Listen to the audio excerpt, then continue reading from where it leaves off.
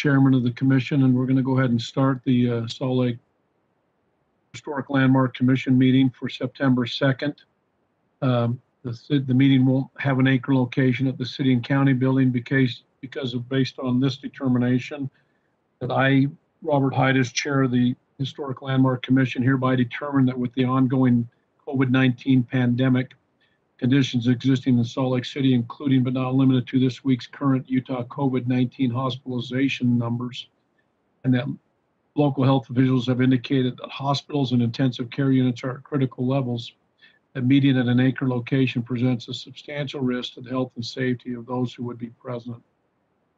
Anybody who's interested in, that's the end of that statement, but anyone who would like, interested in attending the meeting can access the meeting through YouTube or Salt Lake City TV channel 17.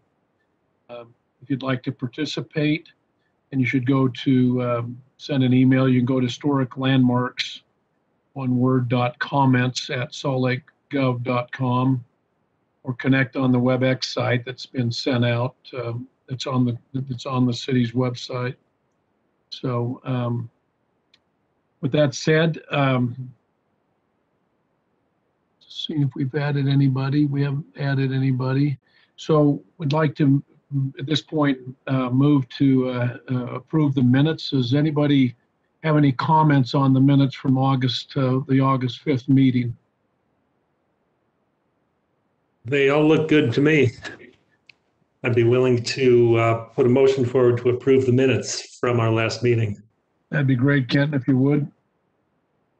I move that we accept the minutes from the August HLC meeting. We have a second? Second. In favor, Babs? In favor. Seconded, so you're in favor. John? Yes. Kenton? Yes. And Victoria? Victoria, you have your microphone on. Are you there? It says you're mute, so. Victoria, if you hear us, Dave Richardson? Aye. So that gives us 4 votes of the 5 or 6. If Victoria, if you're there, 6 of us, so the minutes are approved. I don't have any report to make to the commission at this time. Mike Vila's not here yet. Still hasn't been able to get in, I guess. So we'll keep moving. Is there a director's report, Wayne? Michaela, anybody have a report from the? I don't have too much to report other than Carlton Getz will be going in front of City Council next Tuesday for a possible appointment to the Historic Landmark Commission. And I anticipate that we'll have a couple other individuals soon being suggested by the mayor and interviewed by the council. So that's great. Yes. Michaela, Kenton here. Are we losing anybody like Mr. Richardson? He is staying on, and yeah, he will be leaving soon. Victoria will be leaving soon as well.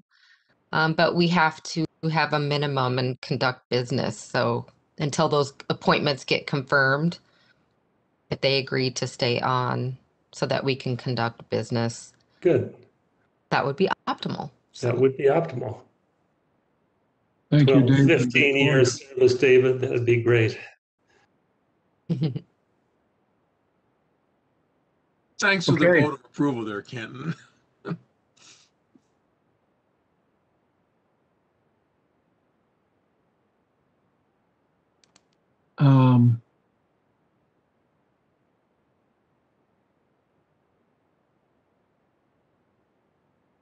So, Michaela, is a council that's going to come to our commission meetings, is that changed permanently now? For now? Or is it, You're on mute. You're on mute, Michaela. Thank you. Hannah, I'm not sure if that's an official decision that you'll be our land use attorney. So Paul Nielsen is still assigned to the planning department, so it will be one of us at each Okay. meeting. Okay. So All right. just additional resources were dedicated to the planning department. Paul's still around. All right. Well, great. It's nice to know you're here Appreciate it. tonight, Hannah. Thank you. Yep. So the first item of business we have, is there anybody here for public comment before we get into the agenda?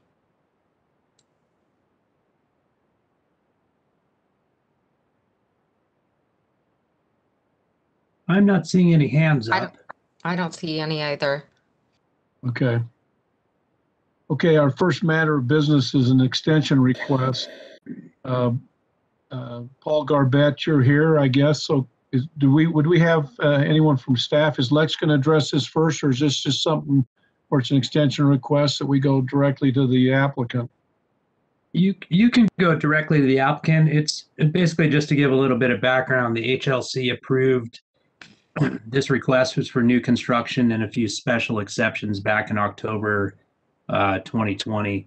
Special exceptions and the certificate of appropriateness for new construction, they're valid for a year unless a building permit is issued. The applicant is requesting an extension due to some complexities with the project. Most projects now shortage of labor and materials, as well as some design issues, but the applicant is here to address the commission if needed. Okay. Paul, we were expecting this to be up and on the market by now and filled up with occupants. Yeah, so was I. I'm just joking with you. Go ahead and tell us what's happened. Yeah, no, just, kind of like Wayne said, everything just seems to be taking longer, just dealing with a lot of challenges. Maybe just a quick update on where we are at with the project. We're hoping we're in our last kind of phase of final comments on our final plat. So we are very close to getting that approved. So far, we're just waiting on some comments back from the Public City Attorney Office. But seems like we have everything resolved in all the other departments. So we are getting very close. So do you have building permits yet, or is that still what you're waiting on too? No, we're trying to get the final plat approval, and I suspect that we'll have that here in the next 2-3 weeks. So we are definitely very close. Is anybody on the commission object to extending this to give a 1-year extension on this project? If not, we'll go ahead and take a motion on this on the extension. Does anyone want to make a motion?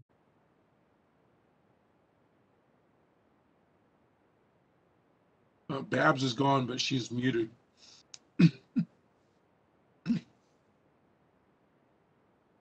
Well, I'll make a motion that we Wait, approve. point of order. Don't we have to have public comments, or did we already do that? I don't think so. No, a public hearing isn't required for an extension. Okay, Right. great. Easy peasy.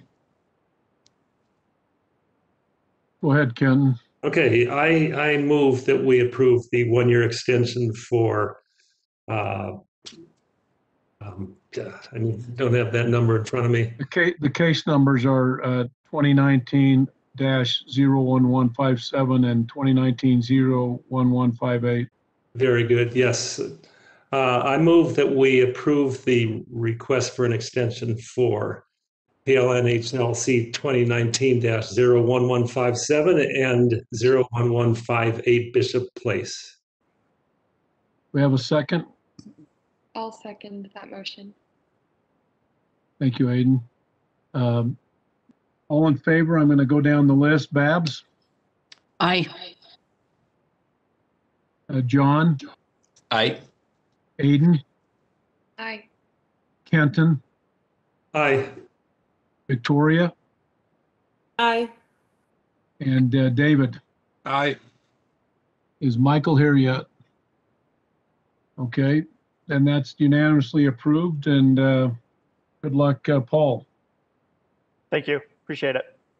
Bet. I guess now is when we would hear public comments. We've already raised that matter before the extension, so.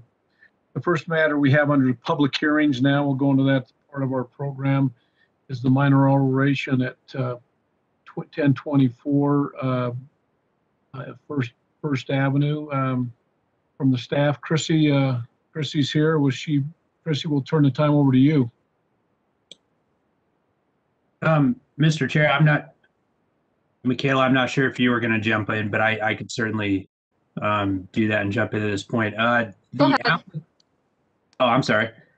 The applicant for this project has had an emergency situation come up and is unable to attend the meeting tonight.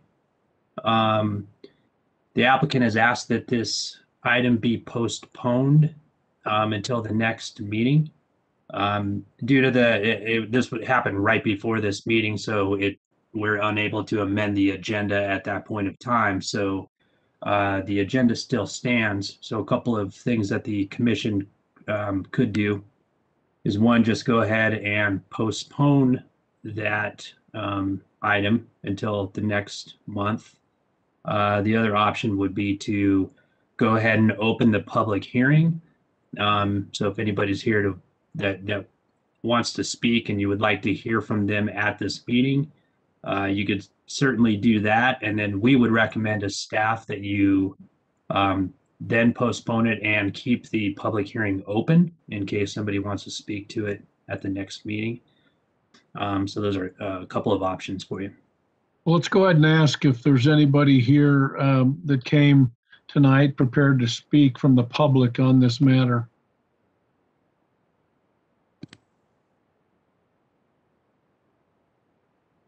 I don't see any hands raised. Yeah, I don't either. No emails have come through. In that case, we'll just postpone that. We won't open the public hearing. We'll just postpone the matter until next month. Is that, can I get a motion on that from the commission?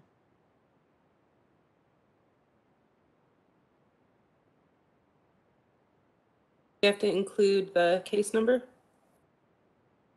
So I just say I move to postpone PLN HLC 2021-00605 until the October meeting. Is that enough? Thank you, Victoria. Do we have a second on that motion? Richardson will second. However, I would like to make the observation that a similar case, 209 A Street, came up several years ago where an amicable compromise was met. And perhaps staff can have a look at that in the interim. So second. Thank you. Those in favor, Babs? Aye. John? Aye. Aiden? Aye. Kenton? Aye. Victoria? Aye. And David? Aye. One of these days, we're going to have someone that makes a motion that votes against their own motion, but I haven't seen that happen yet. So glad that was unanimously approved, and we'll hope to see them next month and hope everything's okay. We're going to jump down. Item 2 on our agenda had already been postponed. We're going to jump to number 3, major alteration on a rear addition at 235 South 6th East. And Sarah, are you here? Sarah, we'll turn this over to Sarah, the staff, to present this case. Thank you, Chair. Let me go ahead and share my screen.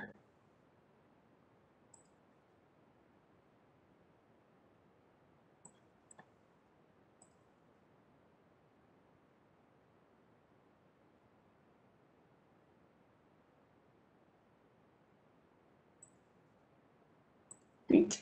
So this is a proposal. Oops, let me get back to the beginning. This is a proposal to remove the existing rear addition and add a new, larger rear addition. The property is located on the east side of 600 East between 200 South and 300 South and is in the Central City Historic District. You can see it highlighted on the aerial photo in yellow. Here are a couple of photographs of the front facade. The photo on the left was taken earlier this year, and the photo on the right is from a 1980 survey. You can see that there has been deterioration to the home. I wanted to note that the applicant plans to rehabilitate the existing residence. This rehabilitation is not included as a part of the request tonight. Staff anticipates that the rehabilitation can be reviewed with a minor alteration application at a later date. This is the site plan for the proposal. 600 East is shown on the left, and much of the historic structure to be retained is shaded with hatch marks, and the footprint of the addition is shown to the rear. This slide shows the north elevation with the existing conditions below. The existing rear addition, which can be identified by the windows at the rear that are an enclosed sleeping porch, will be removed. The proposed addition is 2 stories. The peak of the gabled roof is just below the ridge on the historic structure. A crease that is approximately 10 inches deep and 2 feet wide delineates the addition from the historic structure. Additionally, the eaves on the addition are shallow to reflect its modern construction and differentiate it from the historic structure. The proposed exterior material is vertical wood siding, and the proposed windows are aluminum-clad wood. And staff and the applicant work together to have the window pattern and proportions reflect those on the existing residence. The slide shows the south elevation and the existing conditions below. The existing rear porch would be removed. The addition would project further to the rear than the porch. The 2-story portion of the addition on this elevation has a flat roof and extends approximately 10.5 feet to the rear. Beyond this is a flat-roofed porch that wraps around the rear of the addition. This is the rear elevation. The existing porch and addition would be removed. The north portion of the new addition would extend approximately 23 feet from the rear of the original structure. The 2-story south portion of the addition would extend approximately 10 feet. Then the single-story porch would extend further and wrap around the rear. One item to note is that the diamond-shaped glass window would be removed from the existing rear facade and relocated to a similar location on the rear addition. On the gabled portion of the rear addition, there's a set of 3 windows that appear as a modern interpretation of a similar window pattern on the south side of the historic structure. In the staff report, there are 2 key considerations that have already been mentioned. The first is the primary consideration of this proposal, the removal of the existing historic addition and the construction of the new, larger addition. It's staff's position that the proposed addition meets the adopted standards and guidelines. And then the second consideration is the rehabilitation of the existing dwelling. The dwelling needs significant rehabilitation, and while the necessary work is significant, the applicant intends to rehab the dwelling, and staff anticipates that these items can be reviewed with a minor alteration application. Additionally, I wanted to mention that there have been 2 public comments received since the publication of the staff report, and those are included in the Commissioner's Dropbox. And the staff's recommendation is for approval of the request with the condition included in the report. And this concludes my presentation. The applicant is also here and has a presentation. I want to know if there are questions for staff at this point. Commissioners, questions for Sarah? Can you go back to the east elevation, please? There's a dormer that's there. Is that historic? And then there's one window being removed on the second floor. Is that the one you're talking about being relocated, Sarah? Right. So that dormer would be historic, and then this window right here. So it's this window right here. Would be relocated on the new rear addition, which extends out further from the Okay. rear of the house. Sarah, this is Kenton. Maybe the applicant was going to address this, but I know it doesn't really matter to us, or it's not in our purview, but what are they going to do with all that space? I mean, it's already a very large house as it is, and they're adding a substantial amount of square footage to it. Is this going to be a one single residence, or will it be divided into apartments, or what's the thought? The plan is for a single family residence. Okay, thank you.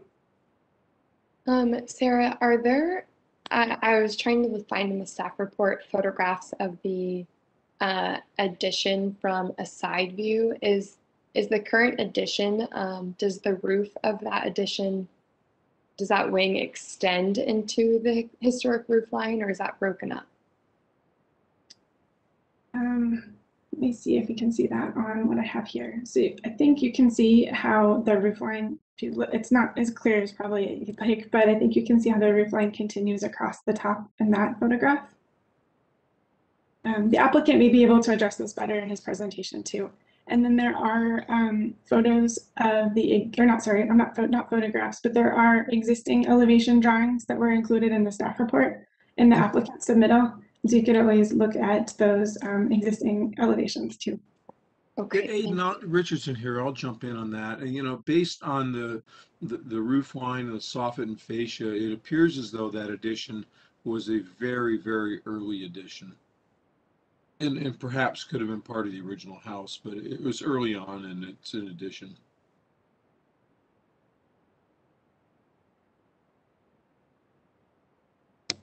Well, we have the Sanborn maps somewhere in there for that do a pretty good job of tracking that, I think. So Those are in the applicant submittal as well.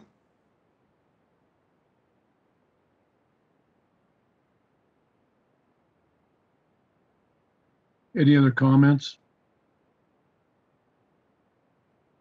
If not, we will turn the time over to the applicant. Whoever's here to speak for the applicant, if we could. Yeah, hi. Can I share my screen? Sure, Yeah, please. give me just 1 minute here. We had to switch hosts. Michaela has a Step away for a second. issue going on. Give me 1 second.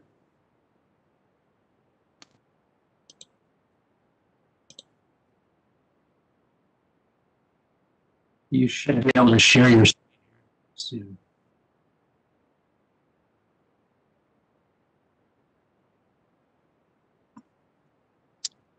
Okay.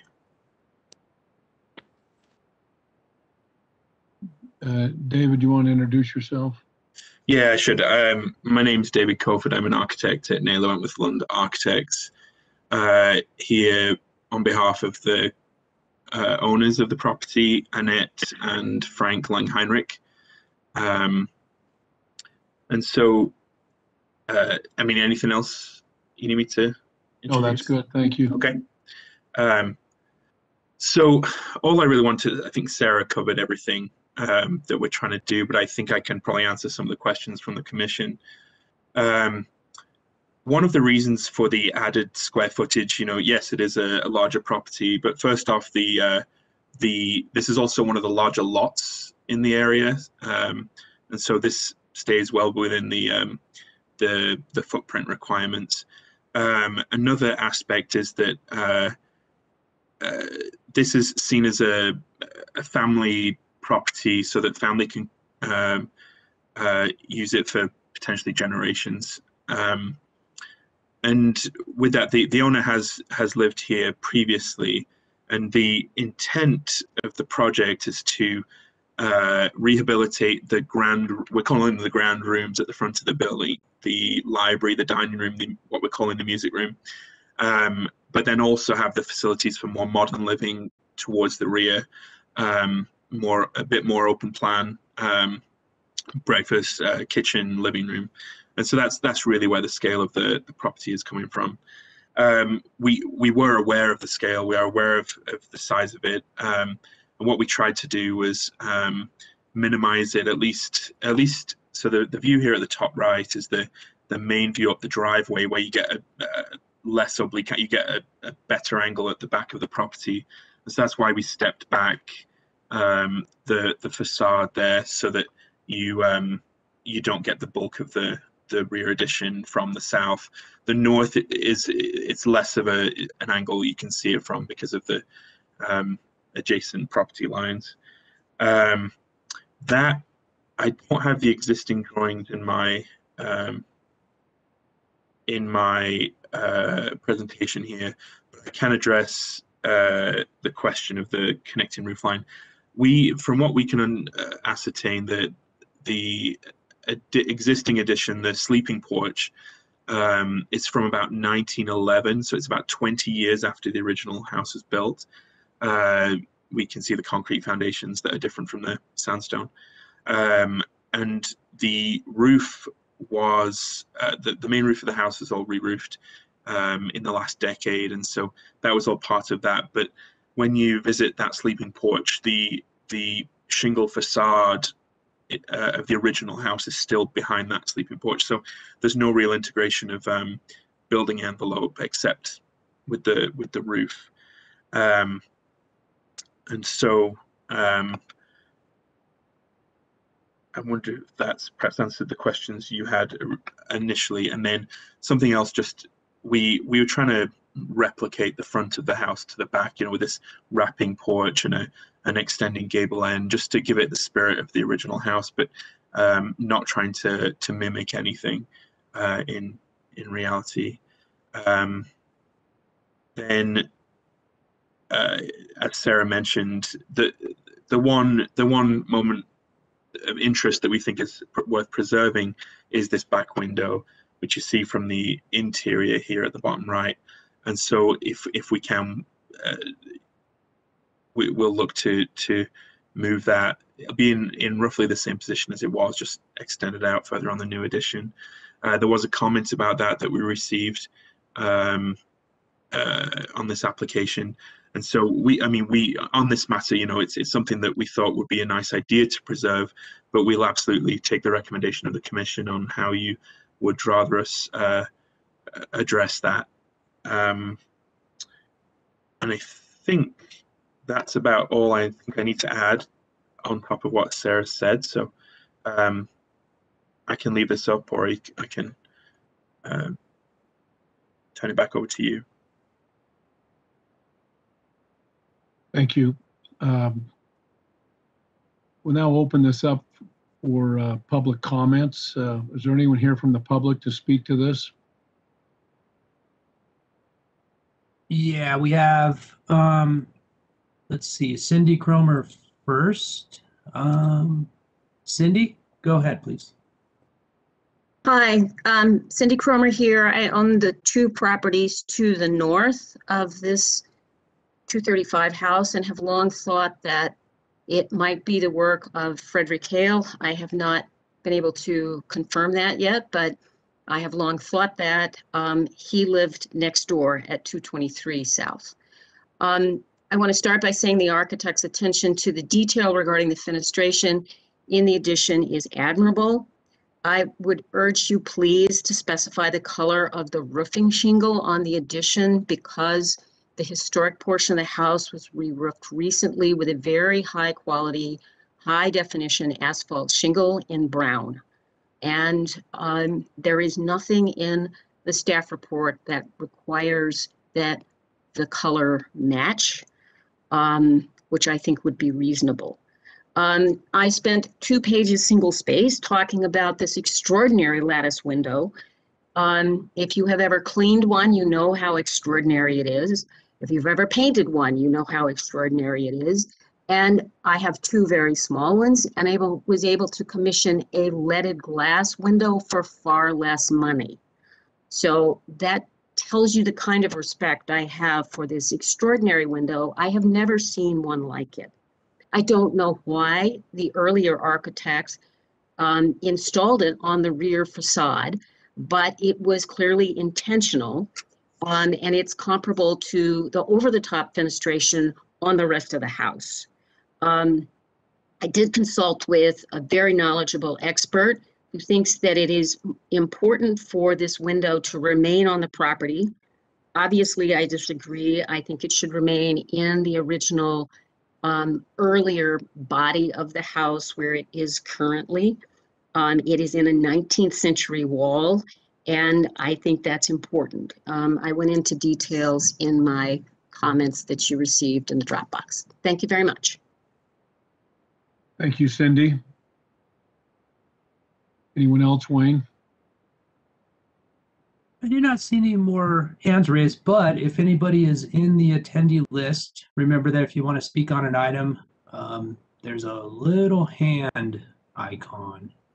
And so if you would like to speak, go ahead and press that hand icon. I am not seeing anybody else that would like to speak. Okay. We'll turn this over to the commission then for, we'll end the public comment and turn it in closed session for the commission. Commissioners, your thoughts? I have a question for David. If to start things off, I'm just kind of wondering about the logic of that area. Like, why are you carving out? We don't have a second floor plan, so why are you carving out that volume above the port? Like, what's the purpose of that on the second floor? On the first floor, I can see it's where the living room extension is. Yeah, it's just to we you know, Can we see the design the idea is, again? sorry. Can we see the design again? Can we throw that up on the screen? Of course. And it would be nice at some point to toggle back to the floor plan. Yeah. I mean, he's cute and all, but let's see the floor plan. Mm-hmm. There we go. It's just my accent. That's it. It's the only thing we didn't get from the Brits was a good accent. Okay. So the intent here is that, you know, this will become a single family residence in downtown, but for the current residents and for their future, well, for their family going forward. And the idea is to give this house, it's got a certain scale to it, and to give even in the upstairs, we want to make sure that the master bedroom has kind of a lot of the same facilities that a larger house somewhere outside the city might have, you know, with the ensuite and the dressing rooms and things. And so the idea was to continue the extension to the second floor to provide for more bedrooms and a larger master suite, and also laundry facilities, things like that on that upper floor. Yeah, okay.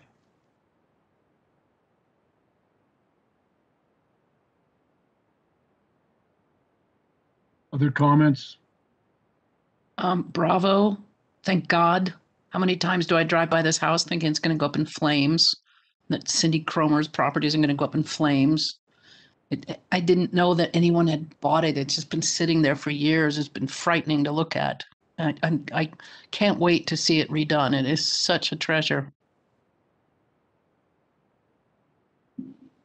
Yes, I have some comments. I don't know if you can hear the thunder and lightning. Yeah. We just had a nice storm. Turn my microphone off.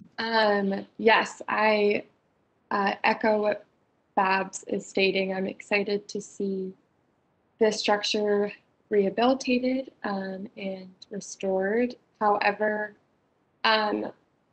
we will be losing a large portion of the historic rear elevation to accommodate that living space in the rear. I understand the 1911 addition and that portion, but it feels like, I don't know the exact percentage, but maybe around 40% of the rear is existing. So I do agree with Cindy when she stated that it's great that the window will stay on the property. However, it's preferable that it would be on the original rear of the structure.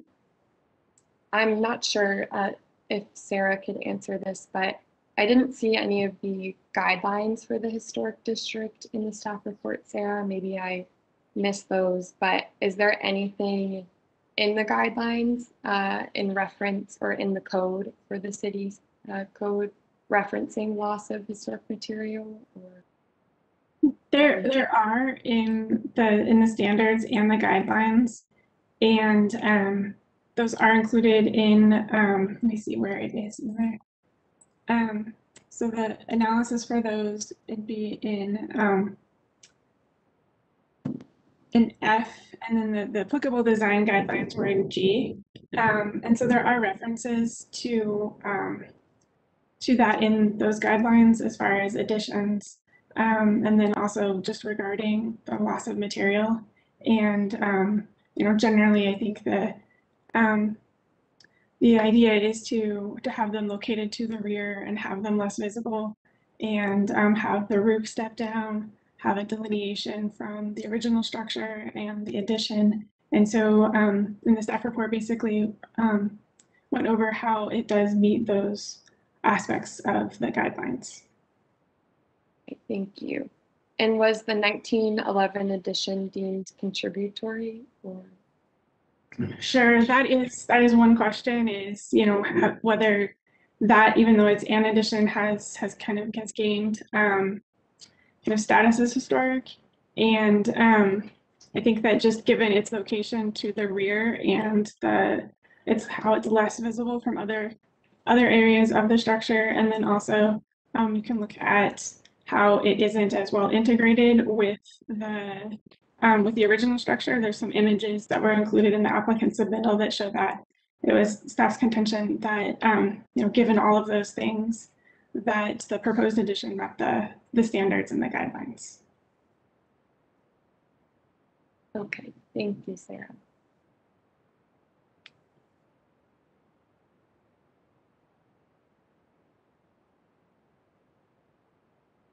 Anybody else have any comments? Yeah, Kenton here. I appreciate the architects showing us the plan and the description of why the new addition and fits out in the house and why they're doing that. That makes sense. So I appreciate that.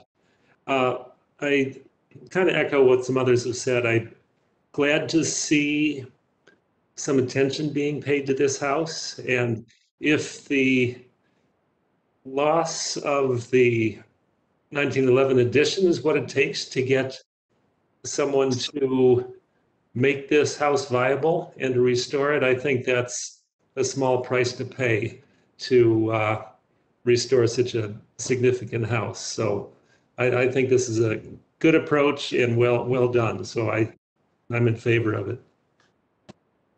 That's great. Any other comments?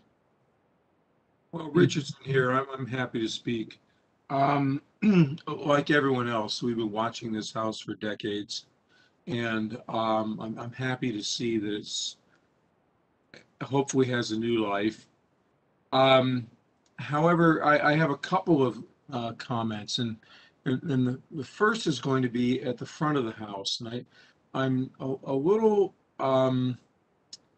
I would say I'm a little leery of the project because not much has been discussed about the restoration of this mansion in general. And I think it should be put into the record that the restoration of siding, architectural detailing, balustrades, columns, windows, historic windows, and so on is very, very, very important here. And if we were visiting this addition after the applicant had restored the front of house, I think we would, probably roll over and play dead and say, gosh, this is fantastic. But what I see here is that we are asked to approve an addition to a project where the owner has not showed us really what they plan to do with this historic mansion. This really, truly wonderful wood frame house. I mean, wood frame houses here in the seismic world are much sought after, and this is a particularly beautiful one. So to reiterate, I think it's imperative that staff work with the applicant to make sure that the windows are restored, not replaced, and that likewise columns and balustrades and the important architectural features of this architectural masterpiece are also restored. Now, briefly moving to the back, I commend the architect for a contemporary interpretation Hopefully you can hear me over the thunder in the background. But I'm concerned that the addition crenellates back and then a little bit for a few feet and then back out to the original the sidelines of the existing house. I think this addition would be far more successful if it was just 4 to 6 inches smaller on each side than the existing structure. I think it would just read architecturally so much better and stronger. And there's a little confusion depending on which drawing we look at, but the floor plan that's included in our packet just shows this almost as an extrusion back. And I think if it architecturally, it appears as though there's room to work with, and it might even save the applicant a little bit of money to make this thing a foot smaller overall in the south dimension. So my recommendation is just a wee bit smaller so that it reads as an addition and not an extrusion onto the existing house, and that the very, very important windows and architectural details of the home be preserved. Thank you. Thank you, David. Any other comments? Are we prepared as a commission to approve this? We can have a formal vote, but is there anybody that's going to be objecting, that wants to object to approving this tonight?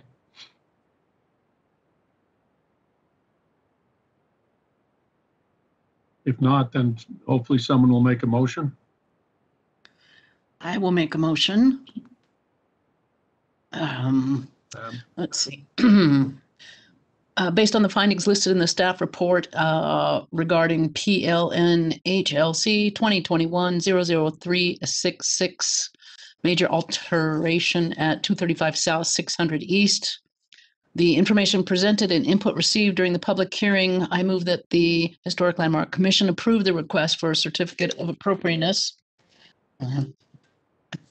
for the major alteration for the removal of the existing rear addition and construction of a new rear addition for the proposal at 235 South 600 East as presented in PLN HLC 2021-00366 with the condition listed in the staff report.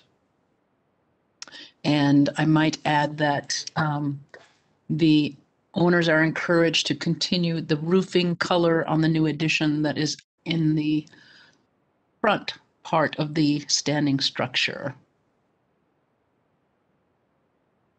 Okay, do we have a second?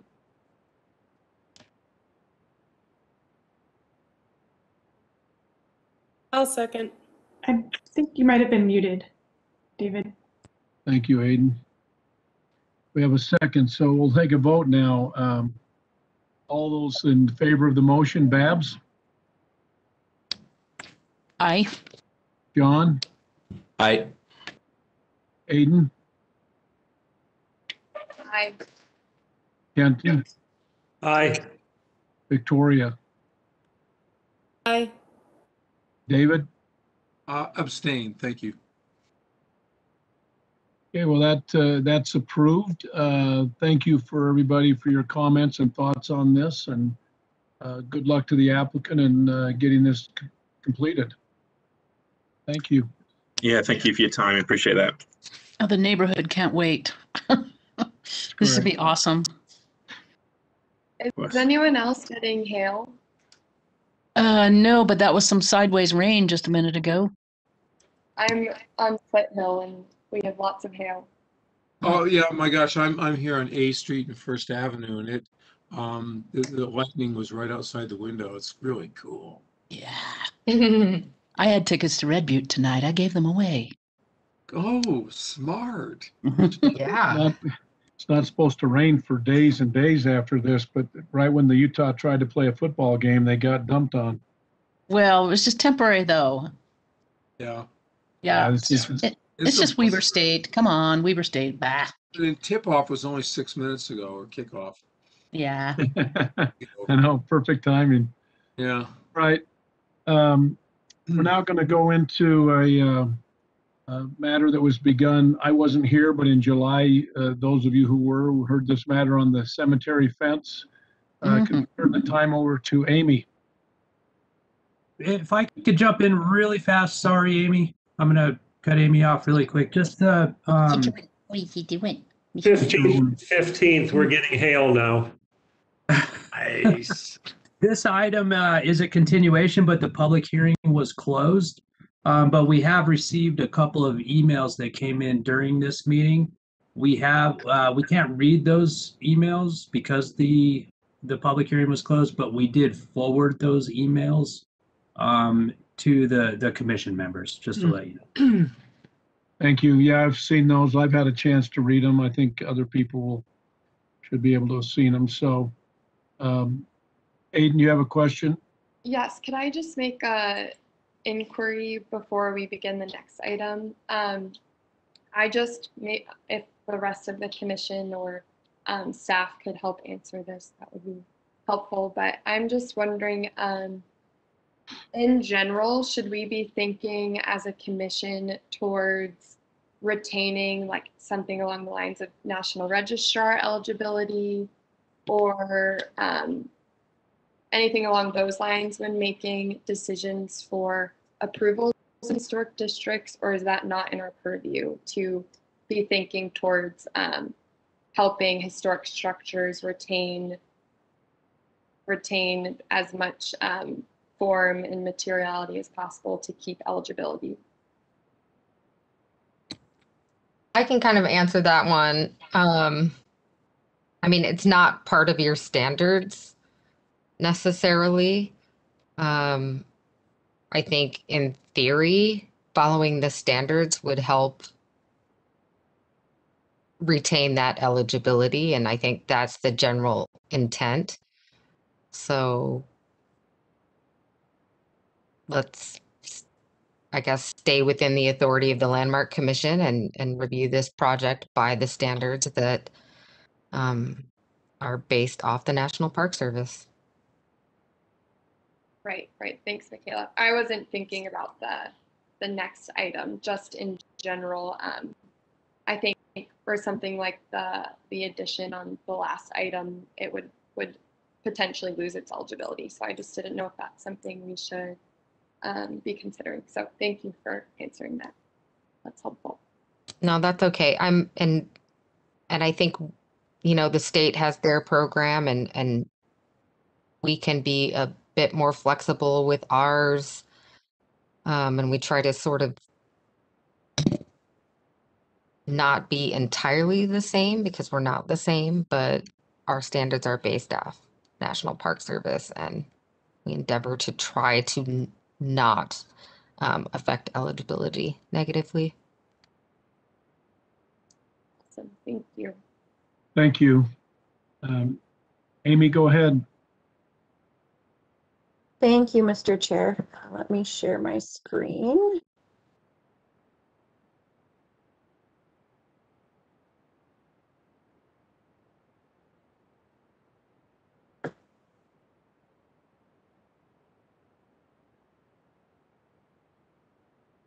Okay, can everyone see that?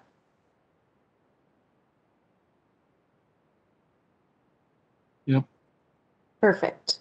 So this is a request by Emily Utt representing the Church of Jesus Christ of Latter-day Saints, who's the owner of the property, for a special exception and associated minor alterations to increase the height of an existing historic fence surrounding the Brigham Young Cemetery. The Brigham Young Cemetery is a landmark site, also located within the South Temple Local Historic District. Based on planning staff's analysis and findings, the request fails to meet the standards of approval, and therefore staff is recommending the commission deny this request. The site fronts on First Avenue. It's located between State Street and A Street and 140 East and First Avenue. The rock wall was built around the cemetery in September of 1877. In the 1880s, iron fencing and gates were added to the rock wall around the Brigham Young grave, which was fashioned and fabricated by William J. Silver, a successful ironworks businessman who established his career in Salt Lake City. The narrative submitted by the applicant notes that the cemetery has seen significant increase in trespassing and vandalism in recent years, and they believe that increasing the height of the fence will significantly improve security on the site.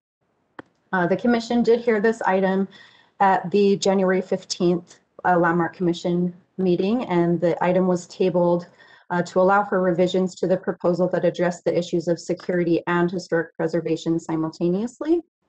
I've included a summary of the comments and the discussion from the July 15th meeting. These points were also included in the staff memo.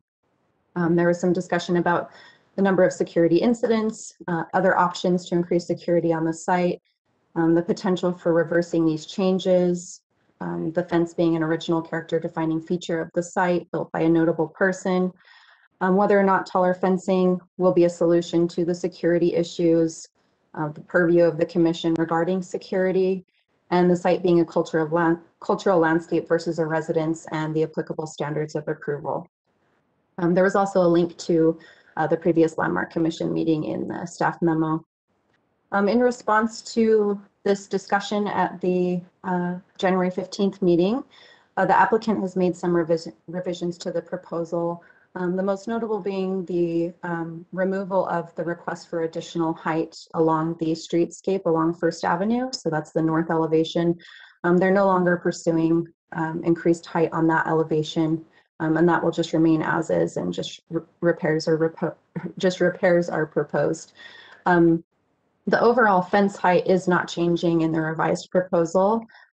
They're still seeking the increased fence height on the east, west, and south elevations. They're requesting to increase it by 2 feet. The existing fence is 3 feet. The retaining wall varies in height around the site. They're not proposing any changes to the retaining wall height, but the proposed overall combined fence and retaining wall height, the request is 5 feet to 9 feet. 9.41 feet. Additionally, they altered the proposal to have it taper down towards the streetscape. You can see that in the bottom elevation. That taper is set back about 11 feet. I do want to note that staff is sympathetic to the security issues on the site and the complexities surrounding that. But ultimately, when we looked at those standards of approval, we were not able to find compliance with the special exception standards or the standards for minor alteration. In regard to the special exception standards, the revisions to the proposal keep the existing fence size of the north elevation adjacent to First Avenue as is.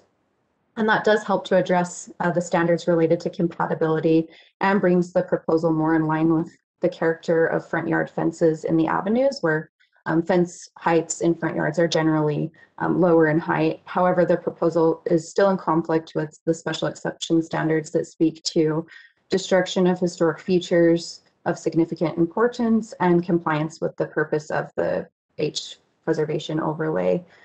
The revisions of the proposal do not change planning staff's initial analysis related to the proposed alteration for the certificate of appropriateness. Staff still finds that the proposal does not comply with those standards for a landmark site.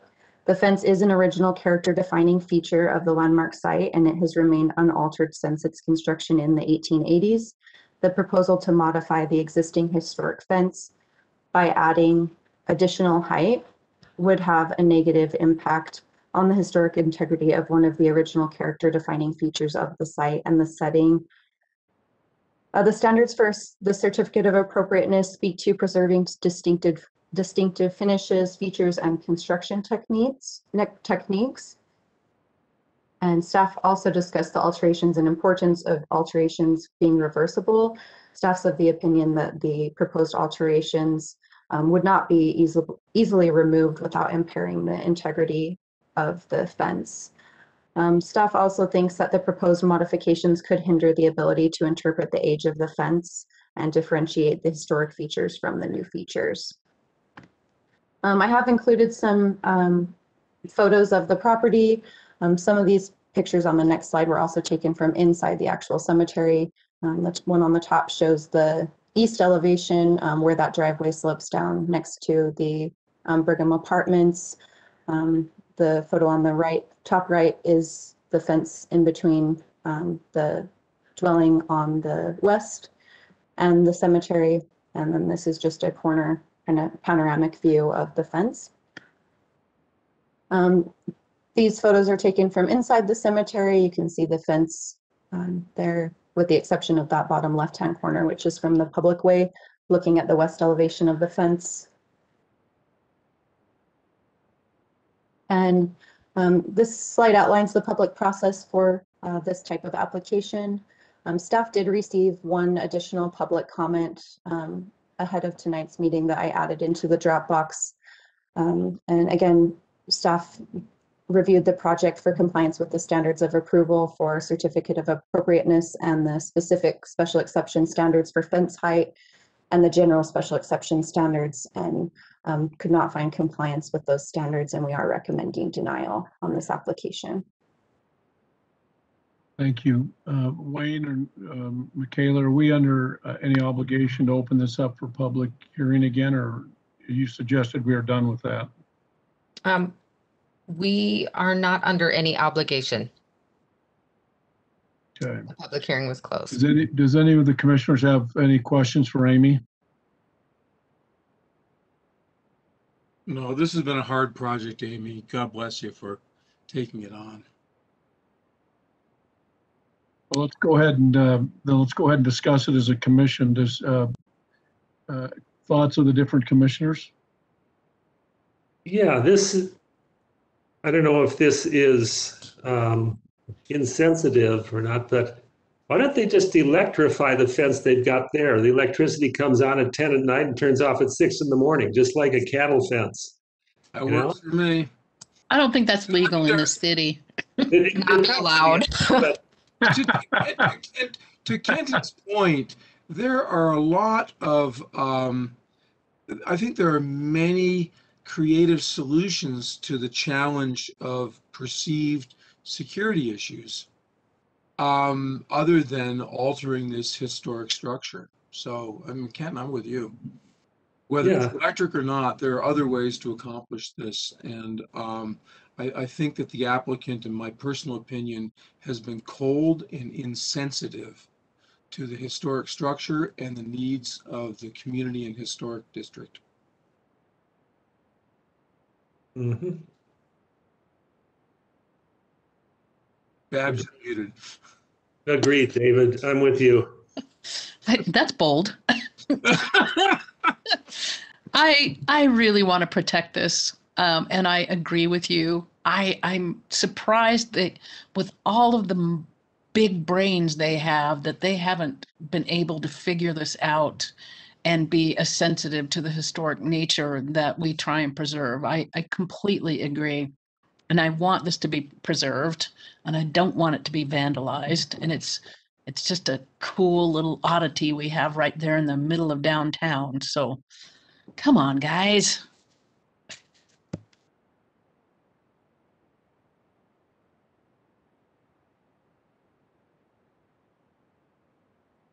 I too worry. We're clearly facing kind of a huge crisis right now with homelessness and with our enforcement structures needing to be bolstered right now. And it does feel like we're making historic preservation decisions in reaction to what are hopefully short-term issues that find resolution quickly. So I do hate the idea of sacrificing that long-term historic integrity for a short-term problem. Victoria, you're right on. Yeah. We should talk, David. Yes, we should.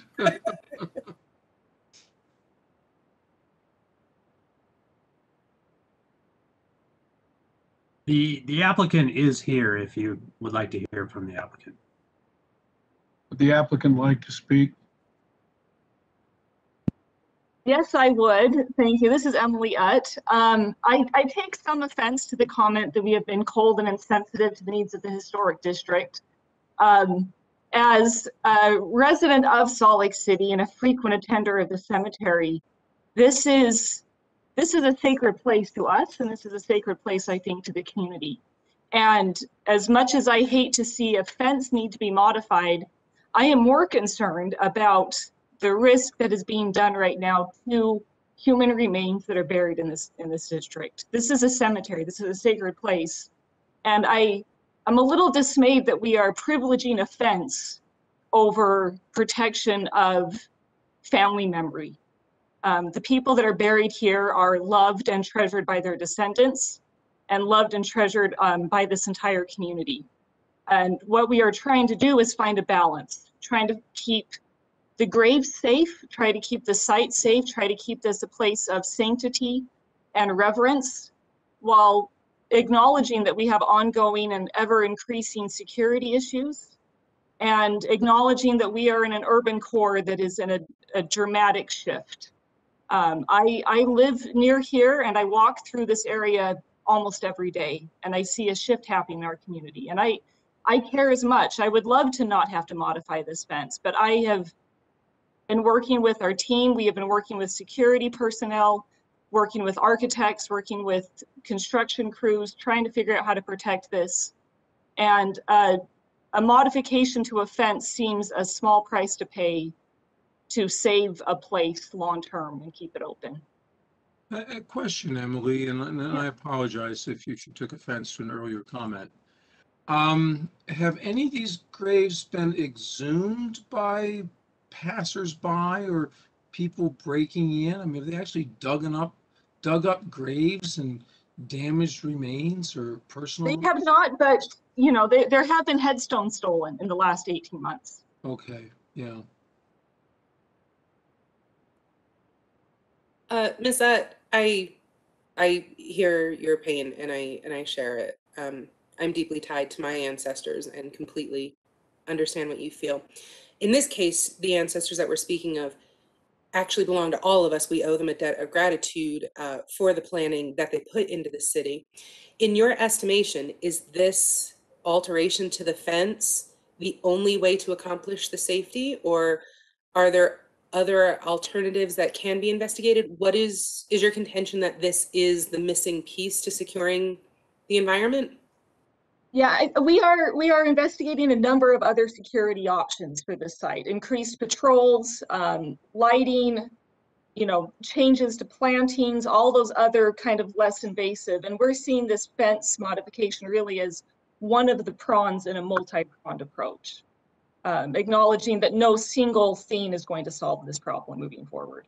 I ask because as a now beneficiary of the people who planned this city and the mother of children whose grandparents crossed the plains and, you know, were influential in some of these similar movements, you know, it seems like a fence, but that fence is historic, and the long-term preservation of it so that when we solve this issue with enforcement and homelessness, that we can still enjoy that feels like it has to be a priority. My kids will never see that site and the site of the man who sent their grandfather down to find Timpanogos Cave the same way I've been able to if we alter it. And that feels like a decision we should be making with much more gravitas and with a much longer historical perspective than what we've discussed so far, at least in my estimation, if that makes sense.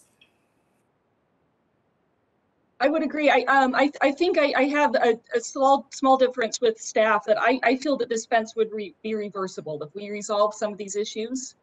Undoing a weld and having to, you know, recast the bottom 6 inches of a picket, I think is, in the world of construction, is a very small repair. We're not really advocating, especially on the front facade that is the most kind of historic, visible from the street. We listened to your comments from the last staff meeting about not changing that front. So the gates are not modified. The corner posts that are most visible are not modified. The modifications really are in the bar stock, in the pickets, that are more easily cut back down if it's some future date.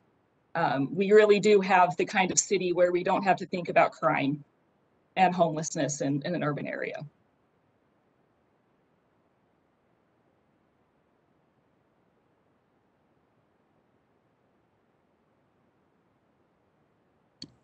Any other questions for for Emily? Any other comments between commissioners that anyone wants to make?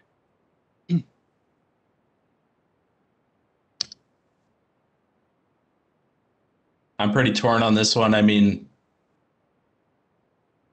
as has been pointed out, I don't know how reversible this is. If you weld an old wrought iron fence, and I know Emily, I think it would take some serious technical prowess on the part of a metal worker to unweld the fence and put it back to how it is now. I just wonder if we're missing something in the middle, some sort of compromise that could achieve both the security that is obviously needed and that I think we all recognize is important to the applicant and to the people who frequent the cemetery,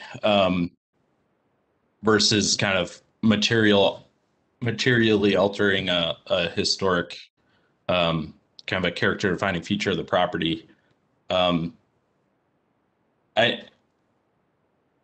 These public comments weren't read online, but I take issue with some of the conceits that people are making on this topic. I think it's pretty nuanced, and people should recognize that it's not that this is a purely aesthetic choice, and we're saying that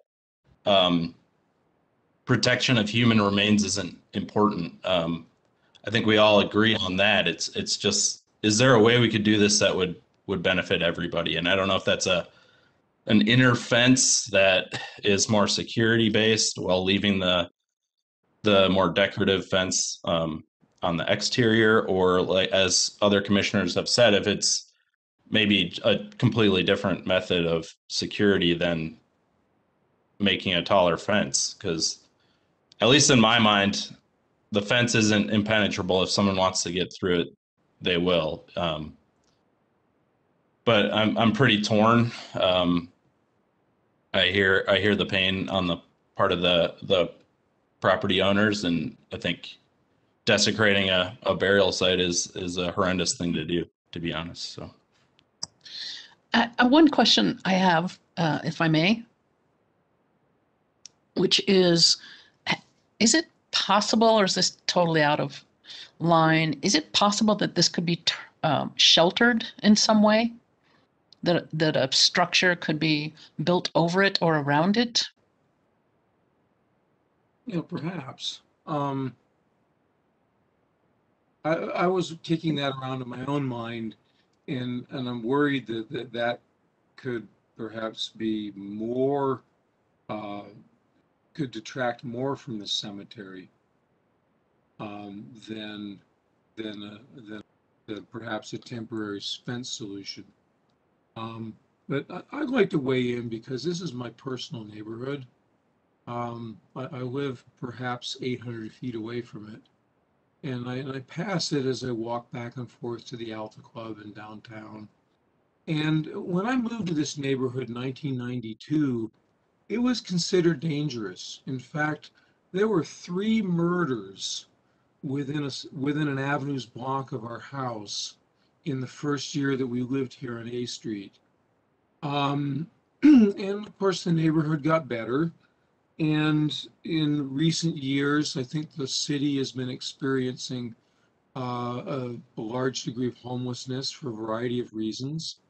And I see this as a placebo, that raising a fence or putting a higher fence on, I think is a placebo for what I certainly, as a resident here, I optimistically think that this is a transient problem.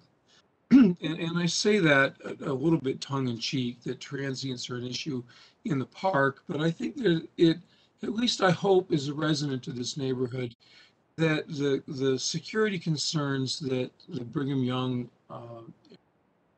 Park has experienced will pass.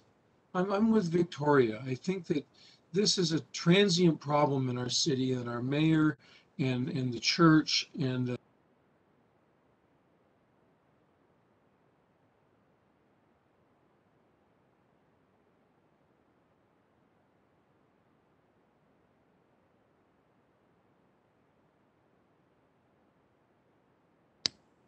Is that David's computer or is it mine? I think it's David's, but I was wondering that too. I think Big Brother has shut him down. I was gonna say someone. Waiting for David to come back. Kind of thinking of what Babs had to say and the concerns about once you change that fence by welding other things on, how likely is it to ever be restored to its original state? And hopefully the temporary nature of the problems that the cemetery is facing, what would people think about removing the historic fence completely, storing it safely, and erecting a 5-foot tall fence around the whole thing that is of the design that they've shown? But in a few years, when it's not a problem anymore, that fence could easily be removed and the original one returned. I know that the church was very good preserving the iron in the front of ZCMI for several years and brought that back after restoring it. I don't see the problem ever getting better. It's going to be vandalized and more vandalized and more vandalized. I'm not optimistic about this. And I want to help them and I want to help us preserve this site. And we're just kind of spinning around. I think a lot of us have the same feelings and we're not coming up with great solutions. And I know that the church can come up with a better solution. They've just done so many miracles with so many other preservation in this city. We're almost there. We want to help, but we need to preserve this. And the history of this is phenomenal. I mean, we don't have a lot of things like this around. Commission, this is Greg Green. May I speak, please?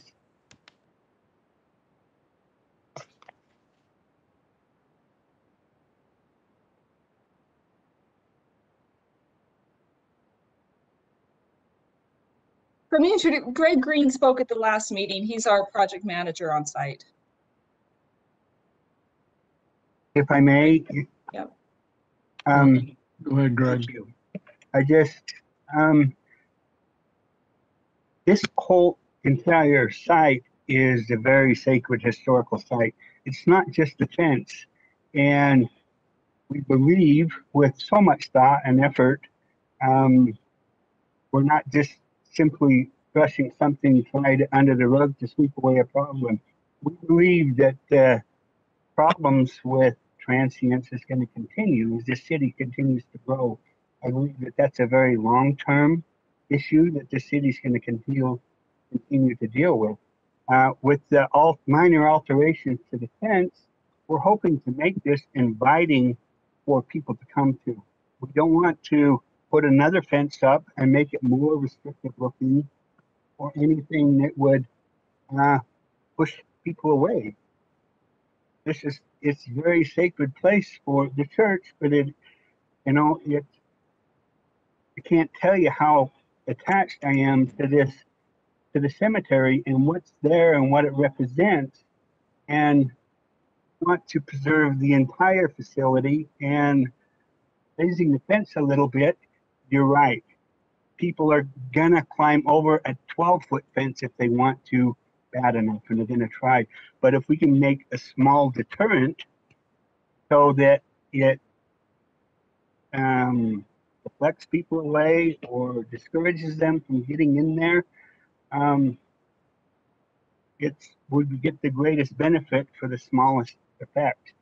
The front along the street will be the same, and understandably so. We tried to be compromising with you with this next set of plans that we've given. It was what this commission asked for in the last meeting, if we could create a setback, and we've done that in a way that can not be so dramatic as far as moving back on the sides as stark and straight up. It's gradual. It's like this is a really good option to the challenges we have. Ideally, like Emily said, we don't want to change it. We would rather not, but the conditions are negating it.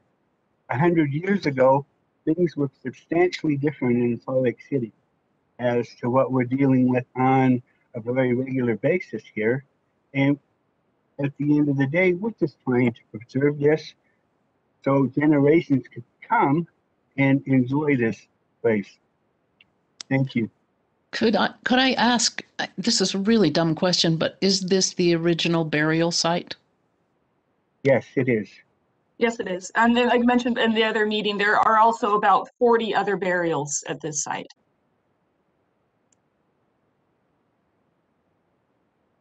Thank you. So I should have said this at the beginning and it slipped my mind because I'm not involved in this in any way, but I spend 90% of my day representing the Church of Jesus Christ of Latter-day Saints on legal matters.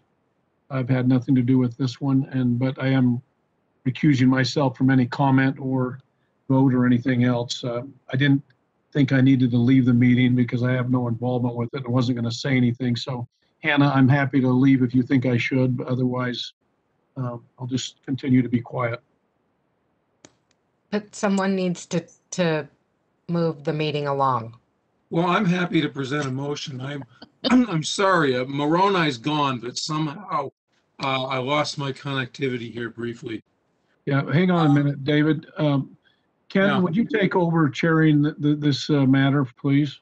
Yeah, I'd be happy to do that, Robert. Appreciate your candor on this. Thank you. So, do any other commissioners wish to make a comment or ask any questions about this? But David, do you want to wrap up the thought before you got disconnected? Yeah, I'm not sure how much you heard, but you know, I've lived here for 30 years. There were multiple murders in the neighborhood.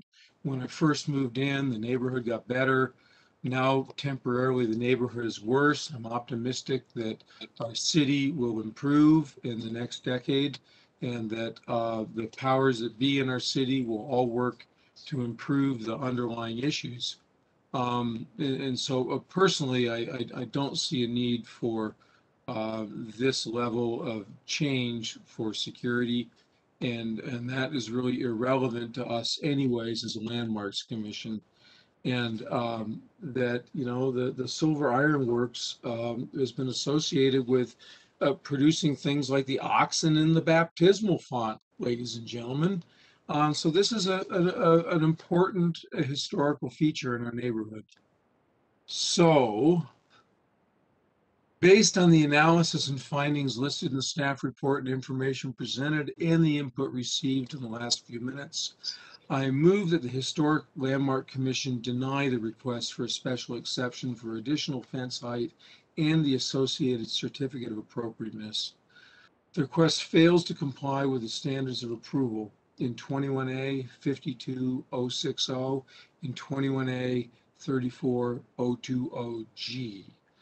This, of course, is a motion for 140 East First Avenue, PLN HLC 2021 457 and 0604. There has been a motion to deny this request. Does any commissioner wish to second that motion?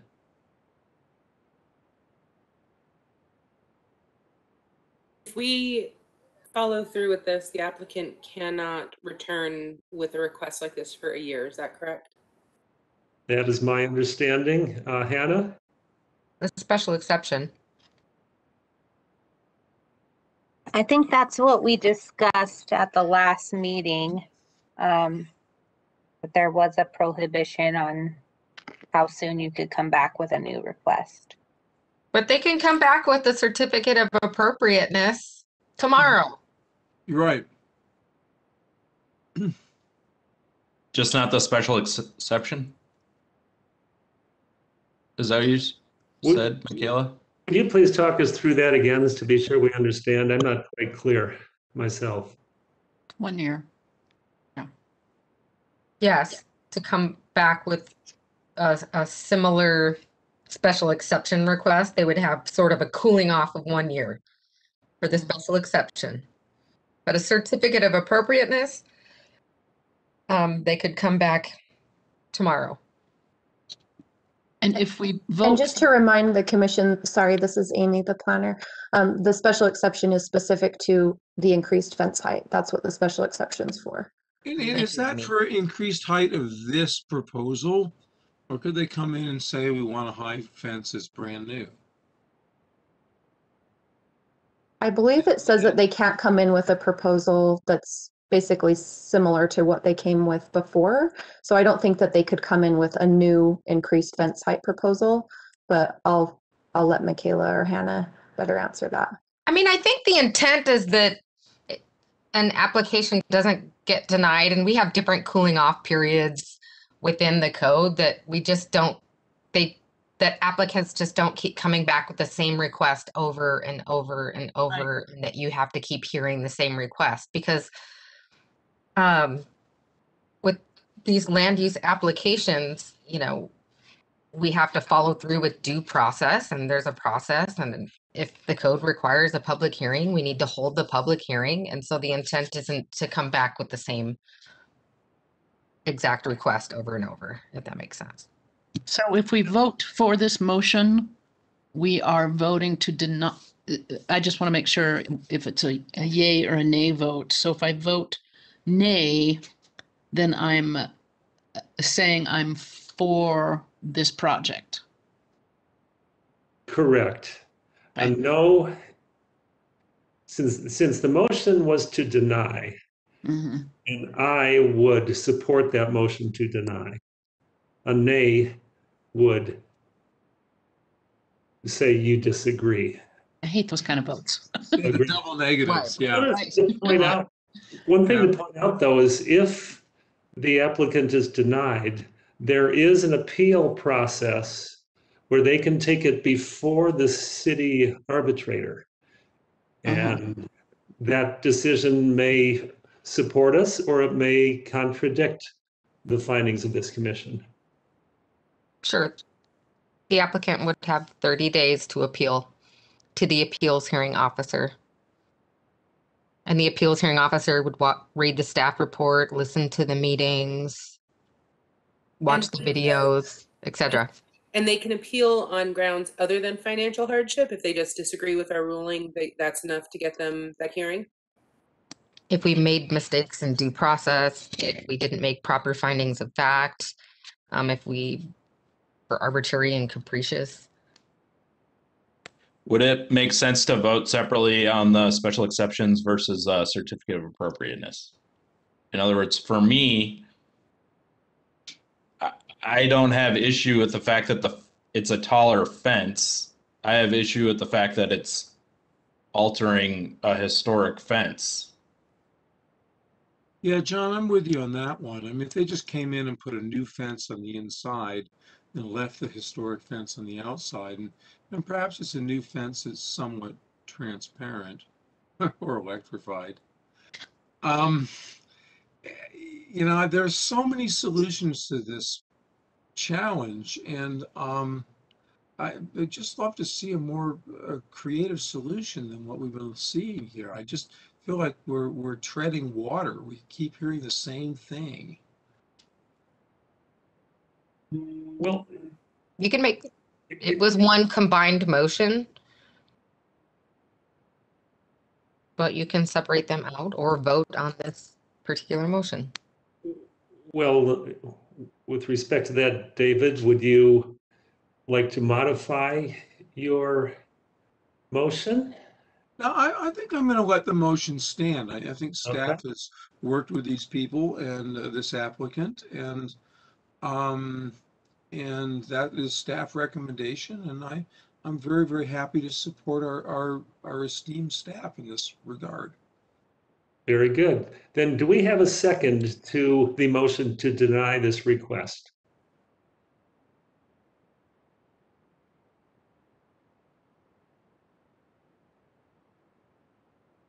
We appear to be lacking a second to this motion. Commissioners, would one of you like to present another motion? Have we closed executive session? Because I'd really I feel no peace voting in either direction on this at this moment. And I don't feel a ton of peace about just being an obstructionist entity either and just saying, go back and come back again. I really would like to have a legitimate executive session discussion about what legitimately we can and should do at this moment. Mhm. Yeah, that's a good point. It feels like the most legitimate thing is what John just said, which is separate out the fact that we don't care if something is taller, but the historicity of this element is preserved. But is that even in our purview to suggest? I think that they're interconnected. Well, the way they've been presented by the applicant, they're interconnected. They I are. mean, we could say we want the height of this fence to remain at its historic level and the historic fence to remain on the primary facades, which in my opinion are the First Avenue facade and at a bare minimum, the front yard setbacks of that, which are probably 25 feet. But you know, beyond that, I think that the argument has been made that the creator of this fence was a very, very important contributor to the history of our city, and that in that regard, this fence, although it may seem like it's trite or small, is an important historical element in our community. And so perhaps that fence remains. And then once we get beyond the front yard setback, that some kind of other device is installed to meet the needs of the applicant. And quite frankly, I don't think a higher fence is going to improve security. I've watched the Carlton Hotel on South Temple recently. They boarded it up and transients moved in. They fenced it, transients moved back. The SWAT team came in and did a practice run and cleared the transients out. They added another level of fencing, and guess what? The transients came back. So I think the lesson learned there is that taller fences don't necessarily make better neighbors, nor do they improve security. And so it's not our purview to say, sure, put up a 20-foot wall and secure this place. Our purview is historic elements and the historic nature of our neighborhoods. And you know, 5 feet, 10 feet, 20 feet, people will find a way in. I also am unsure if the addition of a fence would help the cause of our purview, that when looking at the site as a whole, to preserve what we've been talking about, visibility from the street, or Victoria, I'm so grateful for what you've shared about your family and your statements, and like the way that your kids will be able to view the site. That also to me just doesn't feel like the best solution. However, I am also conflicted on my response and do want to have an answer. I don't know what that answer is. I don't think that the applicant's intentions are to contribute to the urban design element of hostile architecture, but I also want to keep that in mind of what other possible solutions could look like. So I'm also feeling conflicted. Could I ask a question, Michaela?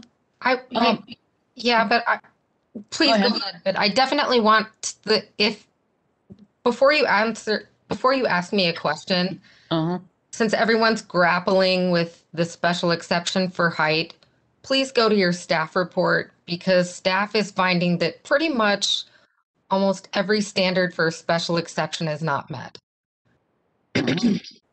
So if the commission would like to make findings of fact on all of those standards, that's going to be hard to do. We would need to go. Yeah, Right. Staff has done a great job here, and sorry, Babs. I think it's become an emotional thing. I mean, how much protection does Brother Brigham need? I mean, could we bring up the grave of Porter Orrin Rockwell and put him at the front gate? No. Michaela, Yes. way back when in planning and zoning, sometimes we had issues where we would actually establish a committee of some planners to work with an applicant to hopefully bring something back to the full committee. Do we ever do that here? You could form an architectural subcommittee. You could. There is the only danger in doing that is that a quorum couldn't meet. And even if a few members thought that, okay, we're in a great place, you could go back in front of the entire commission and it could be denied. And that's actually happened to me as a planner. And it's super uncomfortable. You could have a work session as well, too. That way we're discussing it like in the public. Well, The we're at an burden on the impasse. applicant here, the burden on the applicant is to come back and speak to those standards as well. Yeah. Compliance with the zone, that it's not substantially impairing property values within the neighborhood. You know, is there an adverse impact with the extra height to the character of the area? It's just we're at an Compatibility with impasse. development. I mean, Yeah. We're getting nowhere it's here. not So all on the commission to come up with that on the fly for an applicant. So the applicant's been into us twice. They make a point that they acted upon some of the suggestions or ideas that were raised last time, yet it still doesn't seem to be successful in terms of meeting the criteria of the standards. I think the applicant has a lot of design and historic horsepower on their side. I don't think we'd get anywhere by forming a committee of some sort. I think we either got to give them a yay or a nay here and let this thing take its course. Even if it doesn't go in the applicant's favor, then at least there's a decision. It's not up in the air. If it does go in their favor, well, then they're off and running. So I don't know that we've officially rescinded David's motion. I think if it's legal here, I would keep that open and ask again if there are any commissioners who are willing to second Commissioner Richardson's motion to deny. And if there aren't, then we need a new motion. I think that was a great point, Kenton, in her staff's findings that this proposal hasn't met any of the criteria that we are contemplating for this this decision. I would second that motion made by David. Thank you. We have a motion to deny and a second. I will take a vote. John?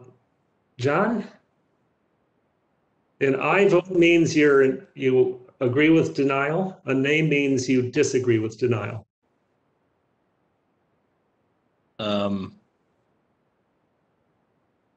Nay. Thank you. Babs?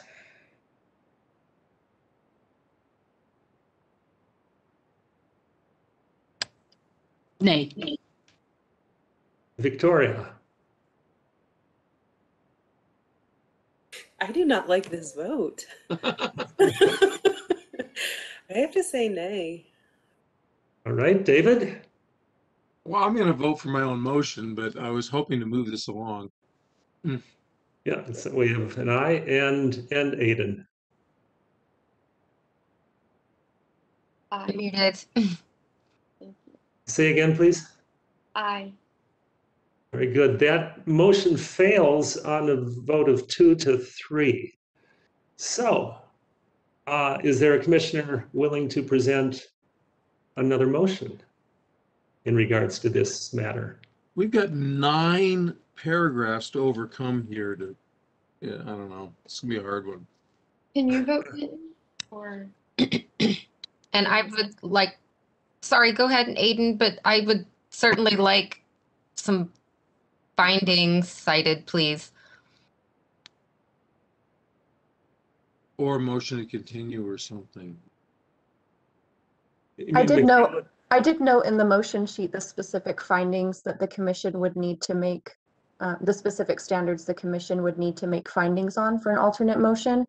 So you don't have to go flip back through to the different attachments of the staff report. I did include those specific ones in the motion sheet, just for reference. You have 6 of them under 020G and another 3 under 060. So, it is what it is.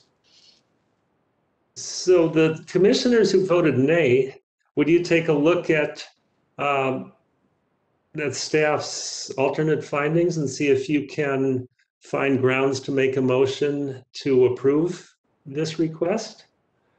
I'm not sure that there's any middle ground here. And if there is, please let us know.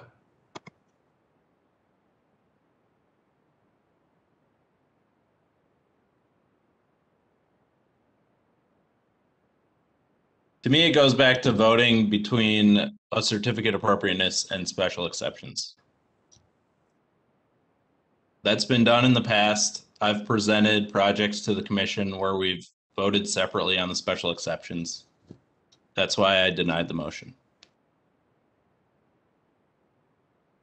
So if they didn't apply for a certificate of appropriateness, we could still grant them one? Is that the situation, John? And we still have to overcome some of these issues outlined by staff, but fire away, John. Yeah, John, can you take a stab at how you'd pull those two elements apart and let us move somewhere on this? Or can we do a straw poll on each of the 9? Yeah, let me, let's see. Let me find them here. They're in the motion sheet, if that helps. Yeah, that's both motion sheets. We got several. So I guess 21A 34 in the motions sheet has items 2 through 9. Let me back up just for a moment, please. Amy, would you clarify which part of this is seeking special exception and which part is certificate of appropriateness? I mean,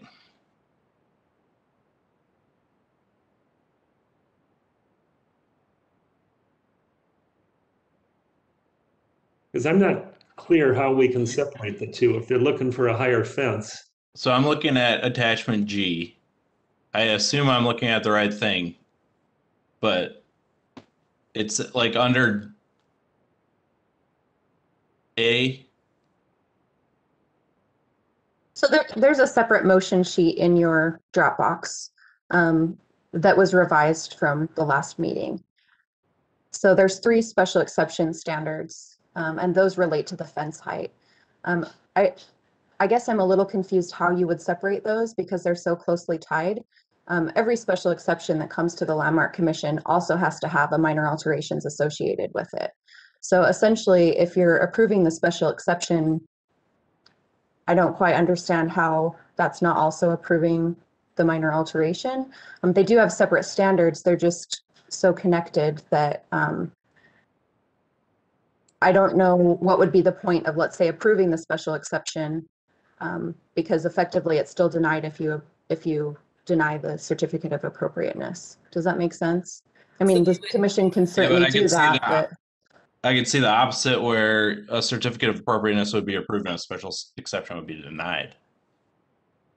But John, I think from the certificate of appropriateness perspective, we could say thou shalt leave the historic fence the way it is.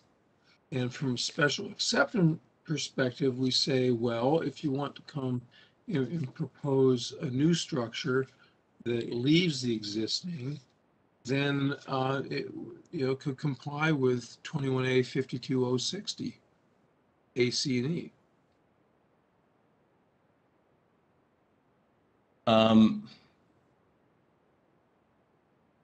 And I honestly, let me just make sure I'm looking at the right document though, because we have two of them, right?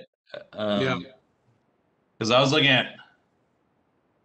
We can help John with what your intent is if you want to kind of expand on it a little. Well, okay, that might explain part of it, because like I'm looking at maybe the old document, because it says, so this is where some of my findings were questioned. I was questioning some of the findings. It says the proposed fence and wall height of 7 feet along First Avenue would create a walled-in effect, but under this meeting, it's not 7 feet along First Avenue.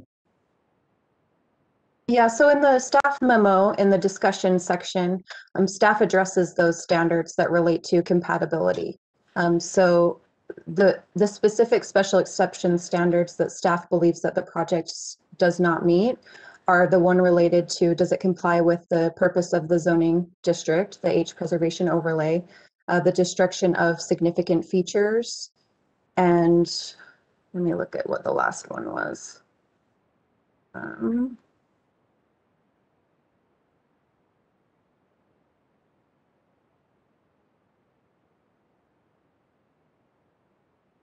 A, C, and E. Yeah, A, C, and E. So A is compliance with the zoning ordinance and district purpose. C, no undue adverse impact. And E, no destruction of significant features. And this modification of the height, that's considered destruction because of the alteration to that historic level? Yeah. Yeah, staff found that the proposed alteration would have a negative impact on a character defining feature of this landmark site. And the commission, could make alternate findings on that, but those were staff's findings.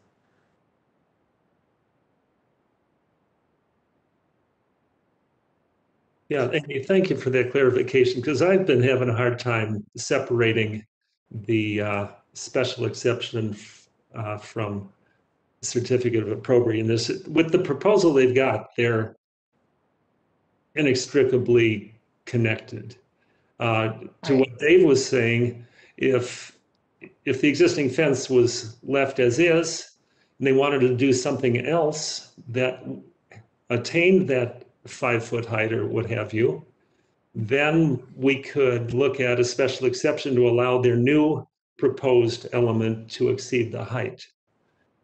And it would leave the fence, the existing fence. But from where I'm reading it, as much as I am sympathetic to their security needs, so we've got to go by the standards. And I think the way you've laid them out, it's clear that we can't approve this.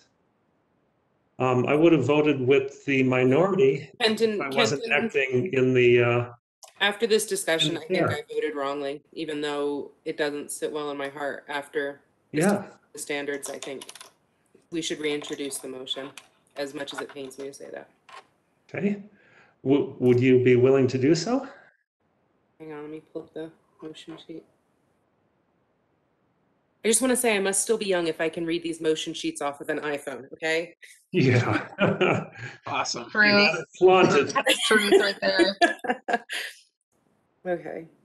Okay, so we're doing the motion consistent with staff report, correct? If that's what you wish to do, yes. Based on the analysis and findings listed in the staff report, information presented, and the input received during the public hearing, I move that the Historic Landmark Commission deny the request for a special exception for additional fence height and the associated certificate of appropriateness. The request fails to comply with the standards of approval in 21A.52.060 and 21A.34.020.g. Very good. We have a motion to deny the request. We have a second for that motion, please. I'll second that motion. Okay, thank you, Aidan. We have a motion and a second. We will take a vote. I'm sorry to interrupt, but I believe you need to restate the petition numbers. Oh, yeah, just add that it's PLN HLC 2021 457 and 604. All right, are we good with that motion and second then? Legal team? Okay, we'll take votes then. David? I'm going to vote in favor of the Okay. motion. John?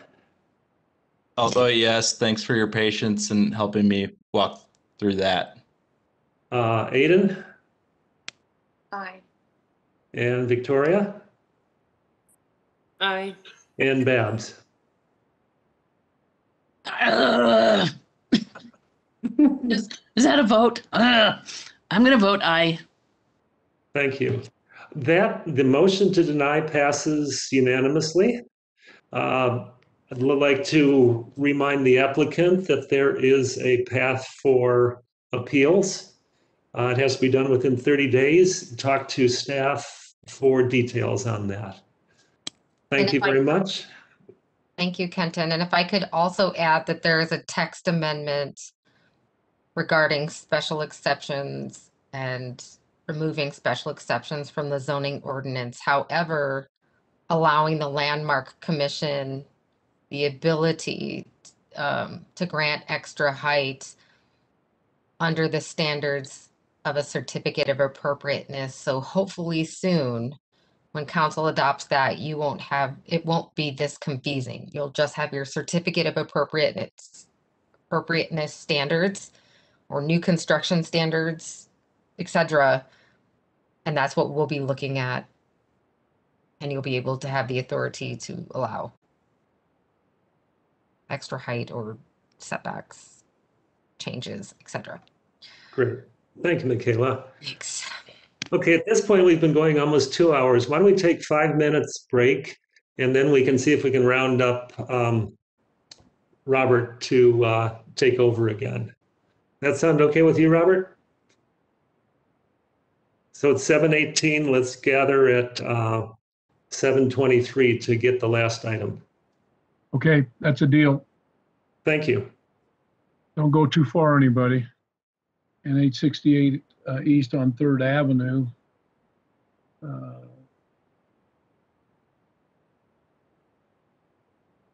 that like L Street or M Street? Somewhere in that neighborhood along 3rd Ave. This is where the gas station. This is where the gas station was, isn't it? Correct, yes. So we're going to turn the time over to Kate. We don't have anything in our materials, correct? In the Dropbox. So turn it over to Caitlin to present. This is a work session, not open to the public. All right, thank you very much, Mr. Chair.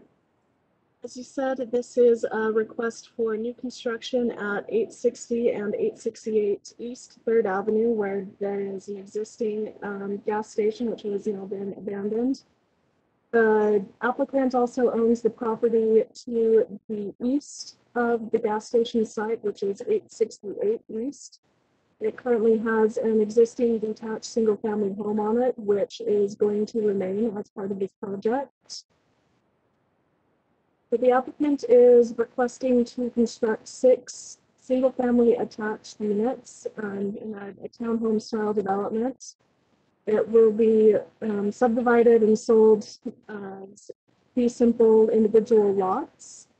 This is a view of the project from 3rd Avenue looking south. And this is a vicinity map of the project location. I've outlined the gas station property in yellow here. As you can see, it is at the southeast corner of the intersection of M Street and 3rd Avenue. So staff has recommended that the applicant come to the Landmark Commission to gather some feedback on this proposal, especially with regard to the pedestrian engagement along 3rd Avenue and at the corner of M Street. So just to go over the project, this is a bird's eye view of the project looking northeast. So this longest street here is Third Avenue, and these are the rears of the townhome units. As you can see, they are rear loaded with double car garages, and they are comprised of 3 levels, and each of the units has a privately owned open area or a yard space, so to speak, on the roof, which can be accessed by a hatch here on the roof. And let's see. So as you know, this is located in the Avenues Local Historic District, which is very well known for having narrow lots that are very, very deep. And the majority of the homes along this street have front porches, which are quite sizable and are large enough for the occupants to come out and sit and entertain friends and family on those porches. So the applicant has proposed as part of their development the inclusion of these stoop areas and then a ground level patio. And as you can see, as the property slopes down to the west here, there are more staircases, and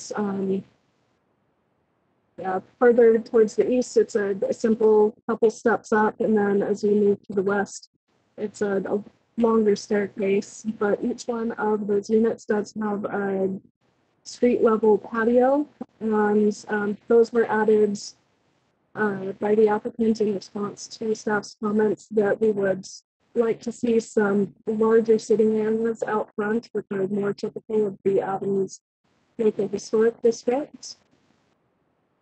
Additionally, the end unit here has frontage along both N Street and Third Avenue. So in addition to the front porch and front stoop area for the westernmost unit, we have also added a small walkout area with a sunken outdoor patio, as well as this small seating area as well, in an attempt to further engage the corner at N Street and Third Avenue, and to create the sense that there is still some pedestrian engagement along N Street, although there is no door or other type of entry on this face of the building. Again, these are just elevation drawings. These are the rear of the homes, which will be accessed by the drive aisle in the back of the property. This is the westernmost unit. Again, you can see the small sitting area along N Street, and then there's the sunk-in outdoor patio here. And then this is the easternmost unit, and you can see the very small suite up there, and then the ground floor patio on Third Avenue. So this is the end of staff's short introduction. I know that the applicant is here, and they can walk through the history of the project and the overall changes that they've made to the design since the original submittal. And again, staff just encouraged the applicant to come before the Landmark Commission to gather some feedback with particular attention to pedestrian engagement on N Street and Third Avenue.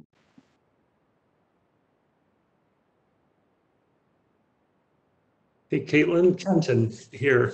Didn't we see this before? We did. So What's changed?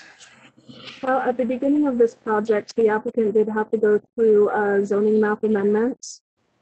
And they introduced the project to you at that time when it was still in its, I don't want to say more basic design, but when it was not quite as refined as it currently is. Mm-hmm. So following the feedback that they received from the Landmark Commission, they again added that front patio area. They've also added the seating along N Street, and they used to have bulkheads that they would access the rooftop garden areas with, but with the zoning change, the maximum height also changed, and those bulkheads were outside of the maximum building height allowance, and there was no provision in the ordinance that would have allowed those to stay. So the bulkheads have also been removed. Additionally, they have added a little bit more mix of materials along the M Street facades. They've added some wooden paneling in order to break up the sketchy blank wall. I believe that, I'm sorry, go ahead. Thank you. No, I appreciate that.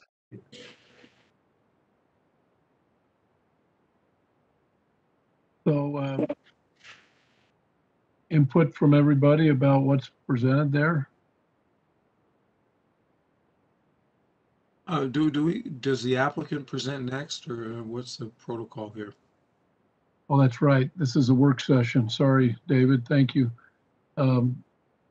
Someone here to present. Do we have any more questions for Caitlin before we do that?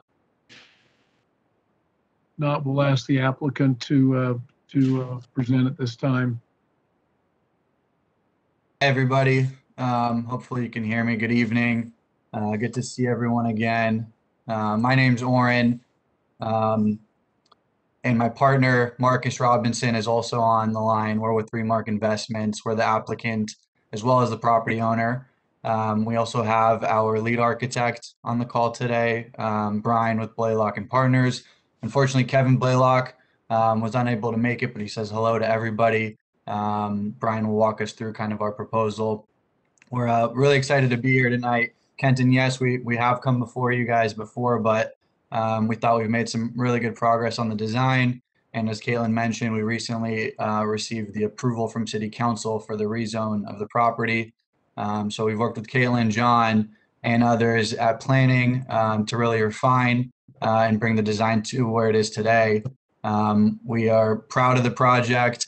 We hope this is a beautiful addition to the Lower Aves, and hopefully you guys all agree and support. But yeah, just wanted to come in, get some feedback before we came back for an approval. I'll pass it over to Brian at Blaylock, who can go through some of our slides. Happy to answer any questions that you all may have, but thank you everybody and look forward to the next steps. Thank you, Oren. Thanks, Oren. Appreciate that. Can everyone hear me? Hopefully. Yep. Thank you, Caitlin. Appreciate the summary of the project. I think she kind of hit all the points, but we wanted to kind of take some time to walk you through our process a little bit and how we got from point A to point B. I just want to say thanks to the commission. We appreciate your time tonight. You have a lot of complex issues on your plate, so that last agenda item is a tough act to follow. If I can I share my screen?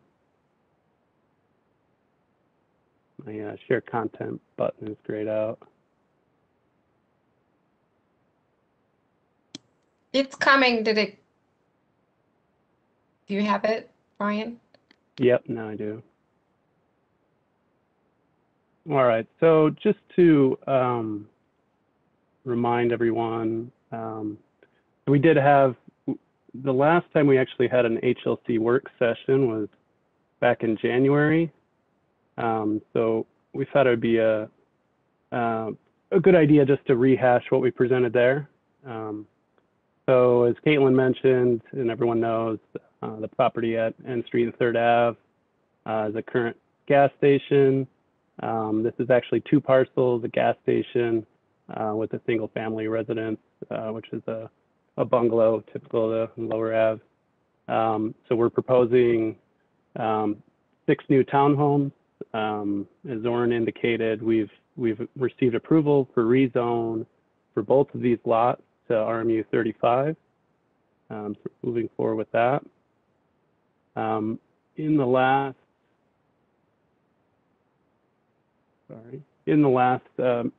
HLC work session, we just basically reviewed the general master plan of introducing 6 townhomes, working within the setbacks of RMU 35, and really just our desire to modulate those units. So we kind of introduce porches and break down the scale of the overall development and make it more conducive to the narrow lots that are predominant along this area. So this is just a slide showing some of the nearby photos from the streetscape around there, as well as a cross section through 3rd Ave, showing a larger single family house to the north at the page left, and then kind of the allowable proposed building height to the right of 3rd Ave there. So I'm going to share our 3D model just to walk through kind of an insight into our process, show you kind of how we've got to the point we're at. So this is just an initial diagram showing the buildable volume on the site. So essentially with the RMU 35 zone, we have a 35-foot max building height.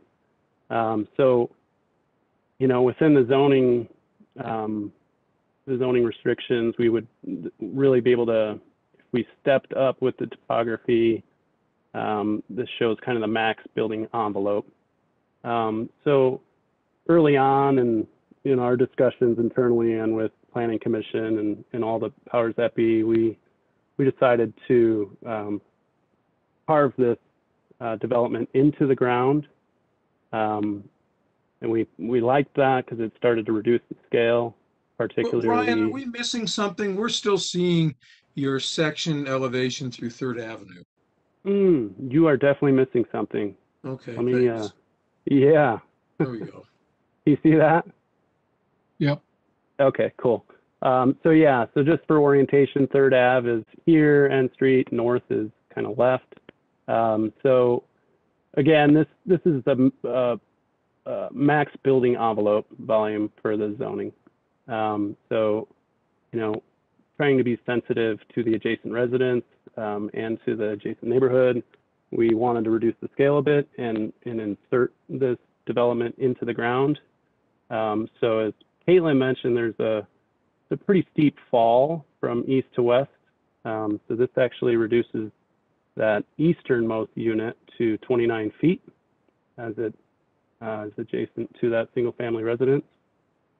So the next step, we actually took that scale down further, and our design process was really one of subtraction and kind of carving away to create individual units and make these read as individual townhomes, but also reduce scale and volume.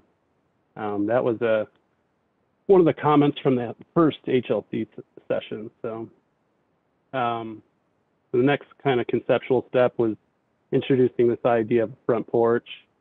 So this started initially just as kind of a staircase and a stoop at the entry. And then introducing openings, and really these are trying to be sensitive in scale, but bringing in daylight and again, just exercising some restraint. We wanted to kind of have this be a background building of sorts. So this is kind of a bigger step and a lot to unpack, but basically this is showing the material palette that we're exploring. So this is brick as the primary material with some wood accent to provide some warmth architecturally. And then there is some smooth face stucco plaster that we're also looking at as well.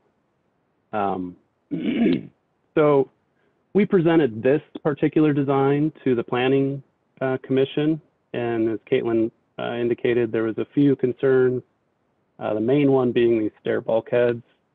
We fought pretty hard to keep these in the project, just for their, the comfort and ease of accessing the rooftop, the ability to bring daylight in, but there isn't an exception that allows for them. So ultimately, we lowered these. The other couple of concerns were to activate 3rd Avenue with more of a front porch. Then the third main concern was along N Street, trying to make this feel more like a front space, similar to what we have on 3rd Ave. So to address the bulkheads, we kind of push those down, but we still are adamant about having access to the roof. So that's more of a skylight that still provides daylight with a roof hatch, and then a mechanical screen wall for mechanical equipment on the roof. Then going down to a street view. So like I said, initially these front porches were conceived as kind of a, a stairway with a stoop or a porch at the front entry. But, in our talks with Planning Commission, they wondered if we can make those a bit grander and really start to activate the sidewalk. So we introduced these wooden decks that kind of play off the material palette, but also provide seating area along the sidewalk along 3rd Ave. And these really get larger and larger as we go up in grade and we reduce the size of the staircase. So I think the second biggest move, or probably the largest move we made and biggest revision, was starting to try to wrap the aesthetic along 3rd Ave onto N Street, and to make this feel more like a front facade. So we have kind of 2 front faces. So we've also, as Caitlin indicated, we've carved in a terrace area as well as kind of an at-grade area. And one thing to correct is we actually are anticipating a doorway access onto this area. It's just not at grade. It's down at that kind of sunken basement level. When we thought through, whether to put a doorway into the garage area, this space actually in this corner is kind of a flex space, office / potential bedroom. We just thought this would be used more. So we are anticipating that. Then just another look at previous west facade and the updated version. That's kind of just a look into our process. We're happy to hear whatever input the commission has, and look forward to keeping this process rolling.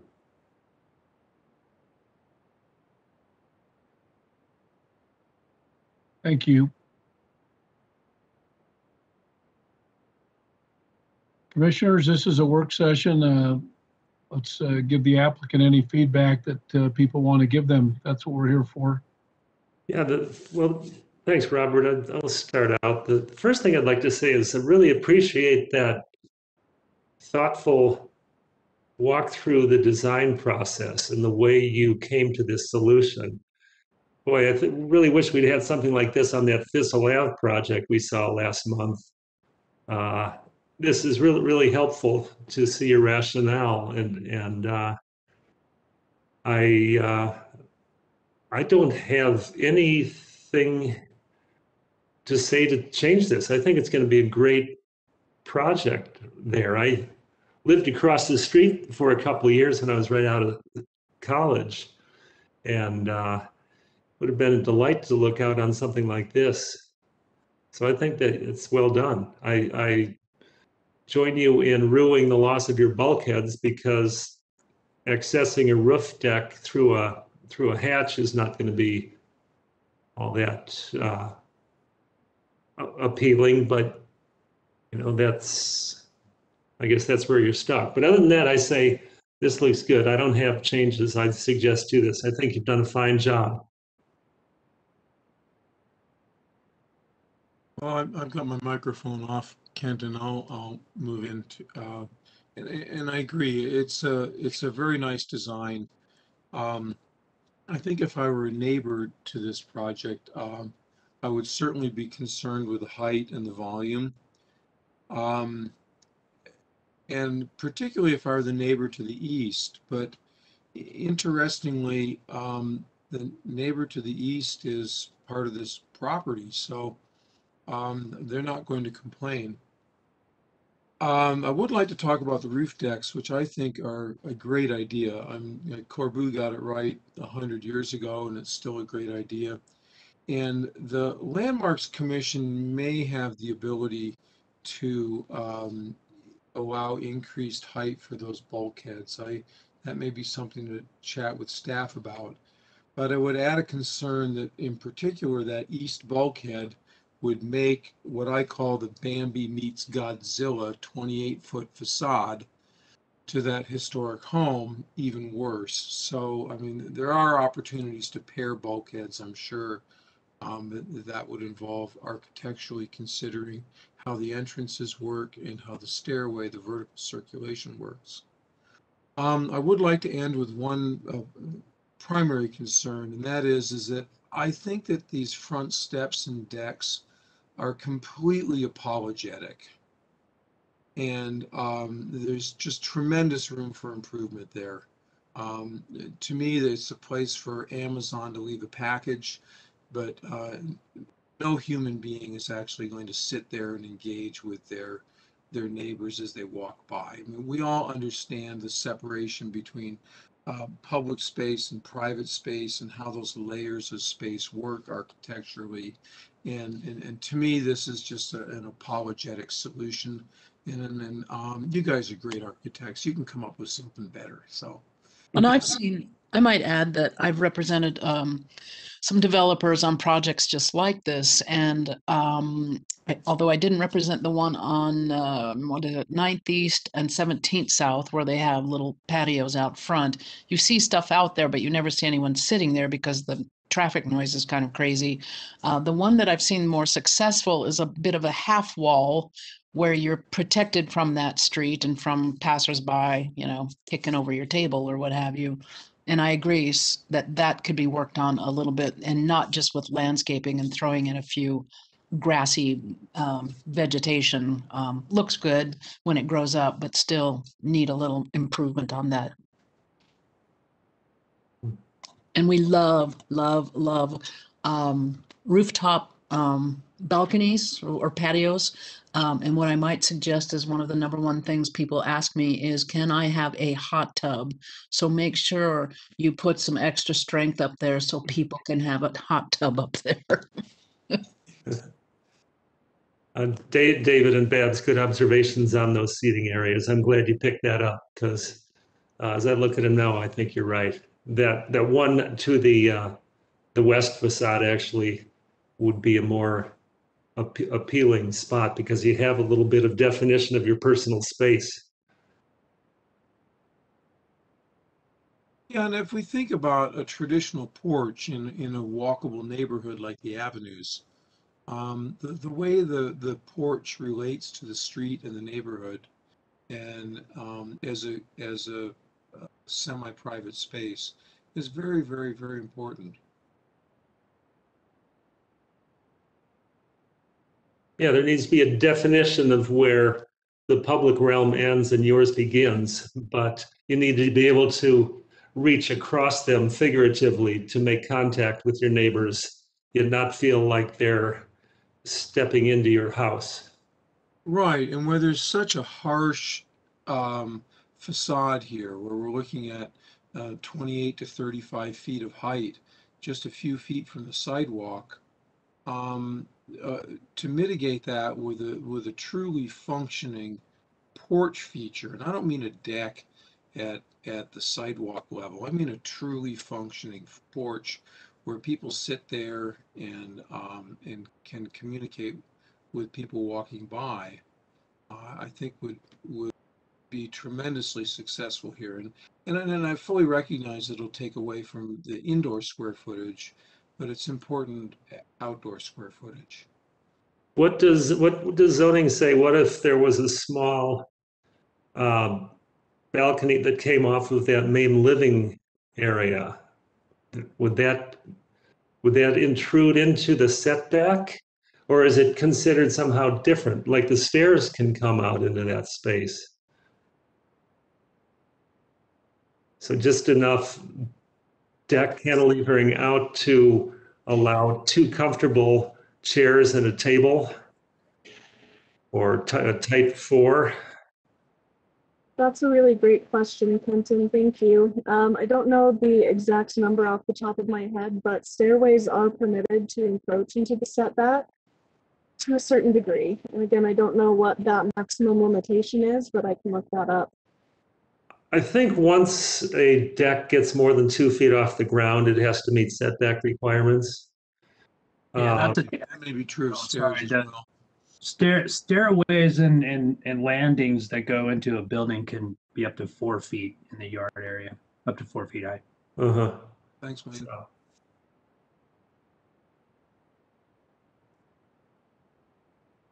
But the concept of defining a space that will allow public interaction with your personal limits, I think, is a very good point that David and Babs remarked on. And again, as David said, you guys are good architects. I think you could probably take that concept and develop it within the context of the approach you've taken so far. Agreed.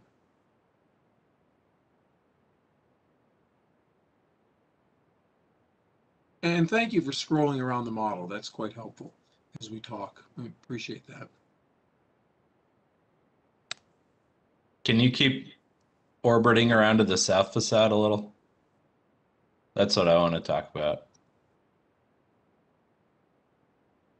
I think I agree with everyone else. The primary facades are great. I think the materials are well considered and articulated in a nice refined way.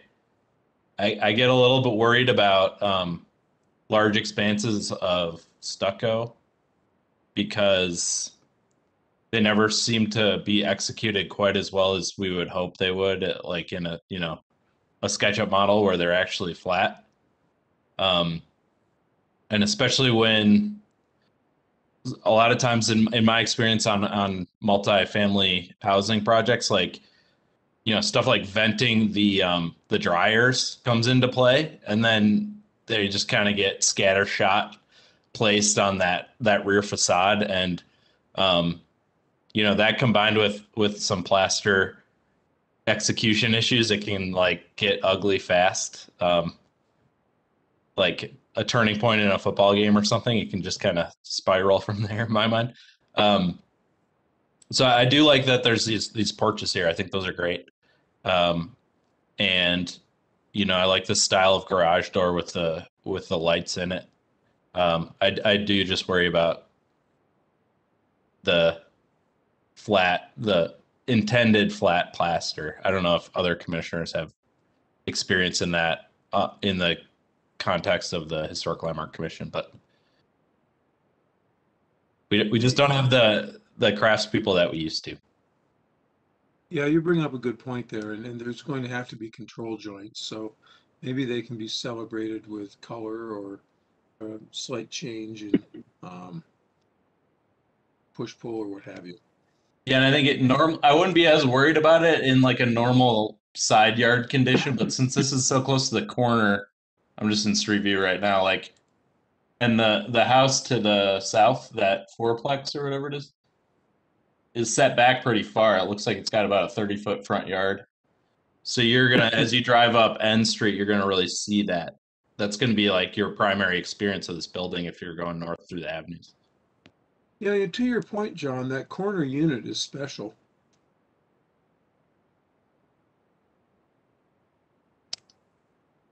Yeah, maybe it's just doing something with that part of the facade. It just feels like that corner could kind of turn on you.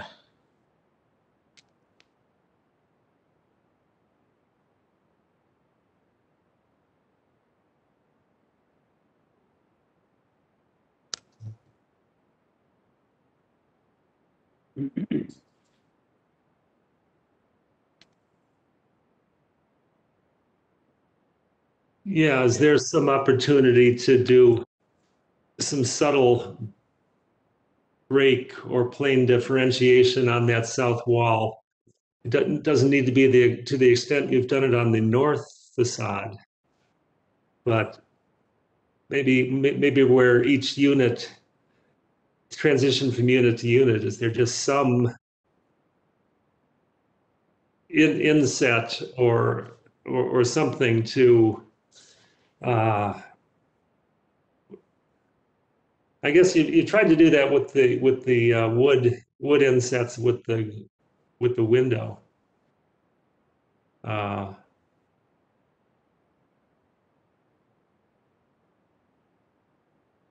Again, without coming up with a solution, I'd say I'd encourage you to consider this facade as well, in light of what John has pointed out. Well, yeah, I think that wood kind of slivers are a good move. It really helps break it up. And I know we don't, or I've heard it said we don't really consider stuff like stucco score joints because that's more of a kind of constructability detail, but maybe just kind of laying those out a little bit in the drawings would help. Yeah. And are those wood insets and windows really different sizes? Or is that just modeling at this point? Those are meant to be the same. Yeah. Yeah. Apologize. That's a modeling error. Yeah, my SketchUp models are always perfect, of course, but I can understand how that would happen. No, not really. I'd have the same thing show up. So. Yeah. I don't know if zoning would allow it, but to push and pull each unit a little bit, to differentiate each unit slightly, might be helpful. Mm-hmm. Yeah, I think particularly, this great feedback, particularly this westernmost unit seems like that's the most prominent. Yeah, it's special. They'd be that much more valuable too. Huh? You added on another 40 square feet or something like that. How much more could you up the cost, the price? Yeah, we're basically right at setback Uh-huh. with this upper floor, so we would need some sort of variance or eat away at the other unit, I guess, to start to do that. You probably already said that. Is that cast concrete right there on the lower level? Mm-hmm. Yeah. Another thing where I think the execution is going to be very important. But yeah. Just my 2 cents. Mm-hmm.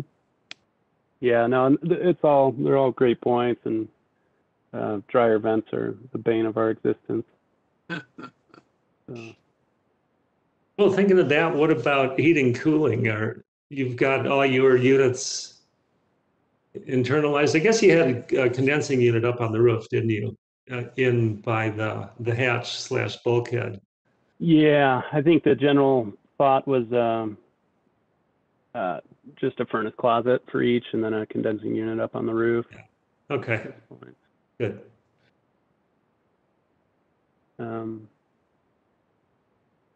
Yeah, we'll look. We've really gone back and forth on the porches, and ultimately these row house typologies. These are a little over 20 feet wall to wall from kind of the brick to the wood for each unit. So, it makes for, it's already kind of a tough layout. But we'd have to eat into kind of this kitchen dining area to introduce a larger porch up at that door level.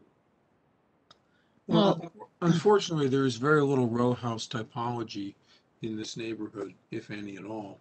Mm-hmm. And you really give up on the roof by putting the condensers up there. And what I'm seeing in more and more projects that they're using the European heating and cooling units that go on the almost to the ceiling on your upper walls. Yeah, like a mini split kind of. Mm-hmm. You see them in Mexico, you see them in Europe. They're just like a long white box almost, and they're highly efficient, and they're about $5,000 a piece, and you put them, I don't know, three or four of them in there, and then you don't have to do the venting, and you don't have the condenser.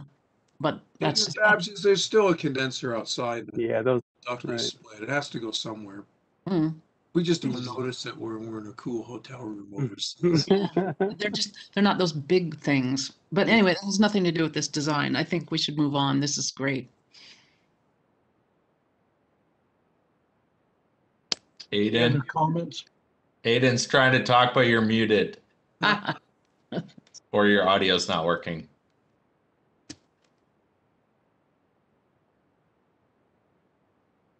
No, still can't. Now you're unmuted.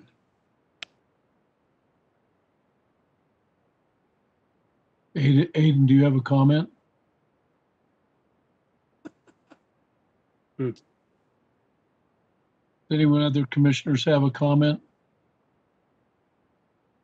If not, we'll thank the applicants for being here tonight and look forward to receiving a plan for action by the commission.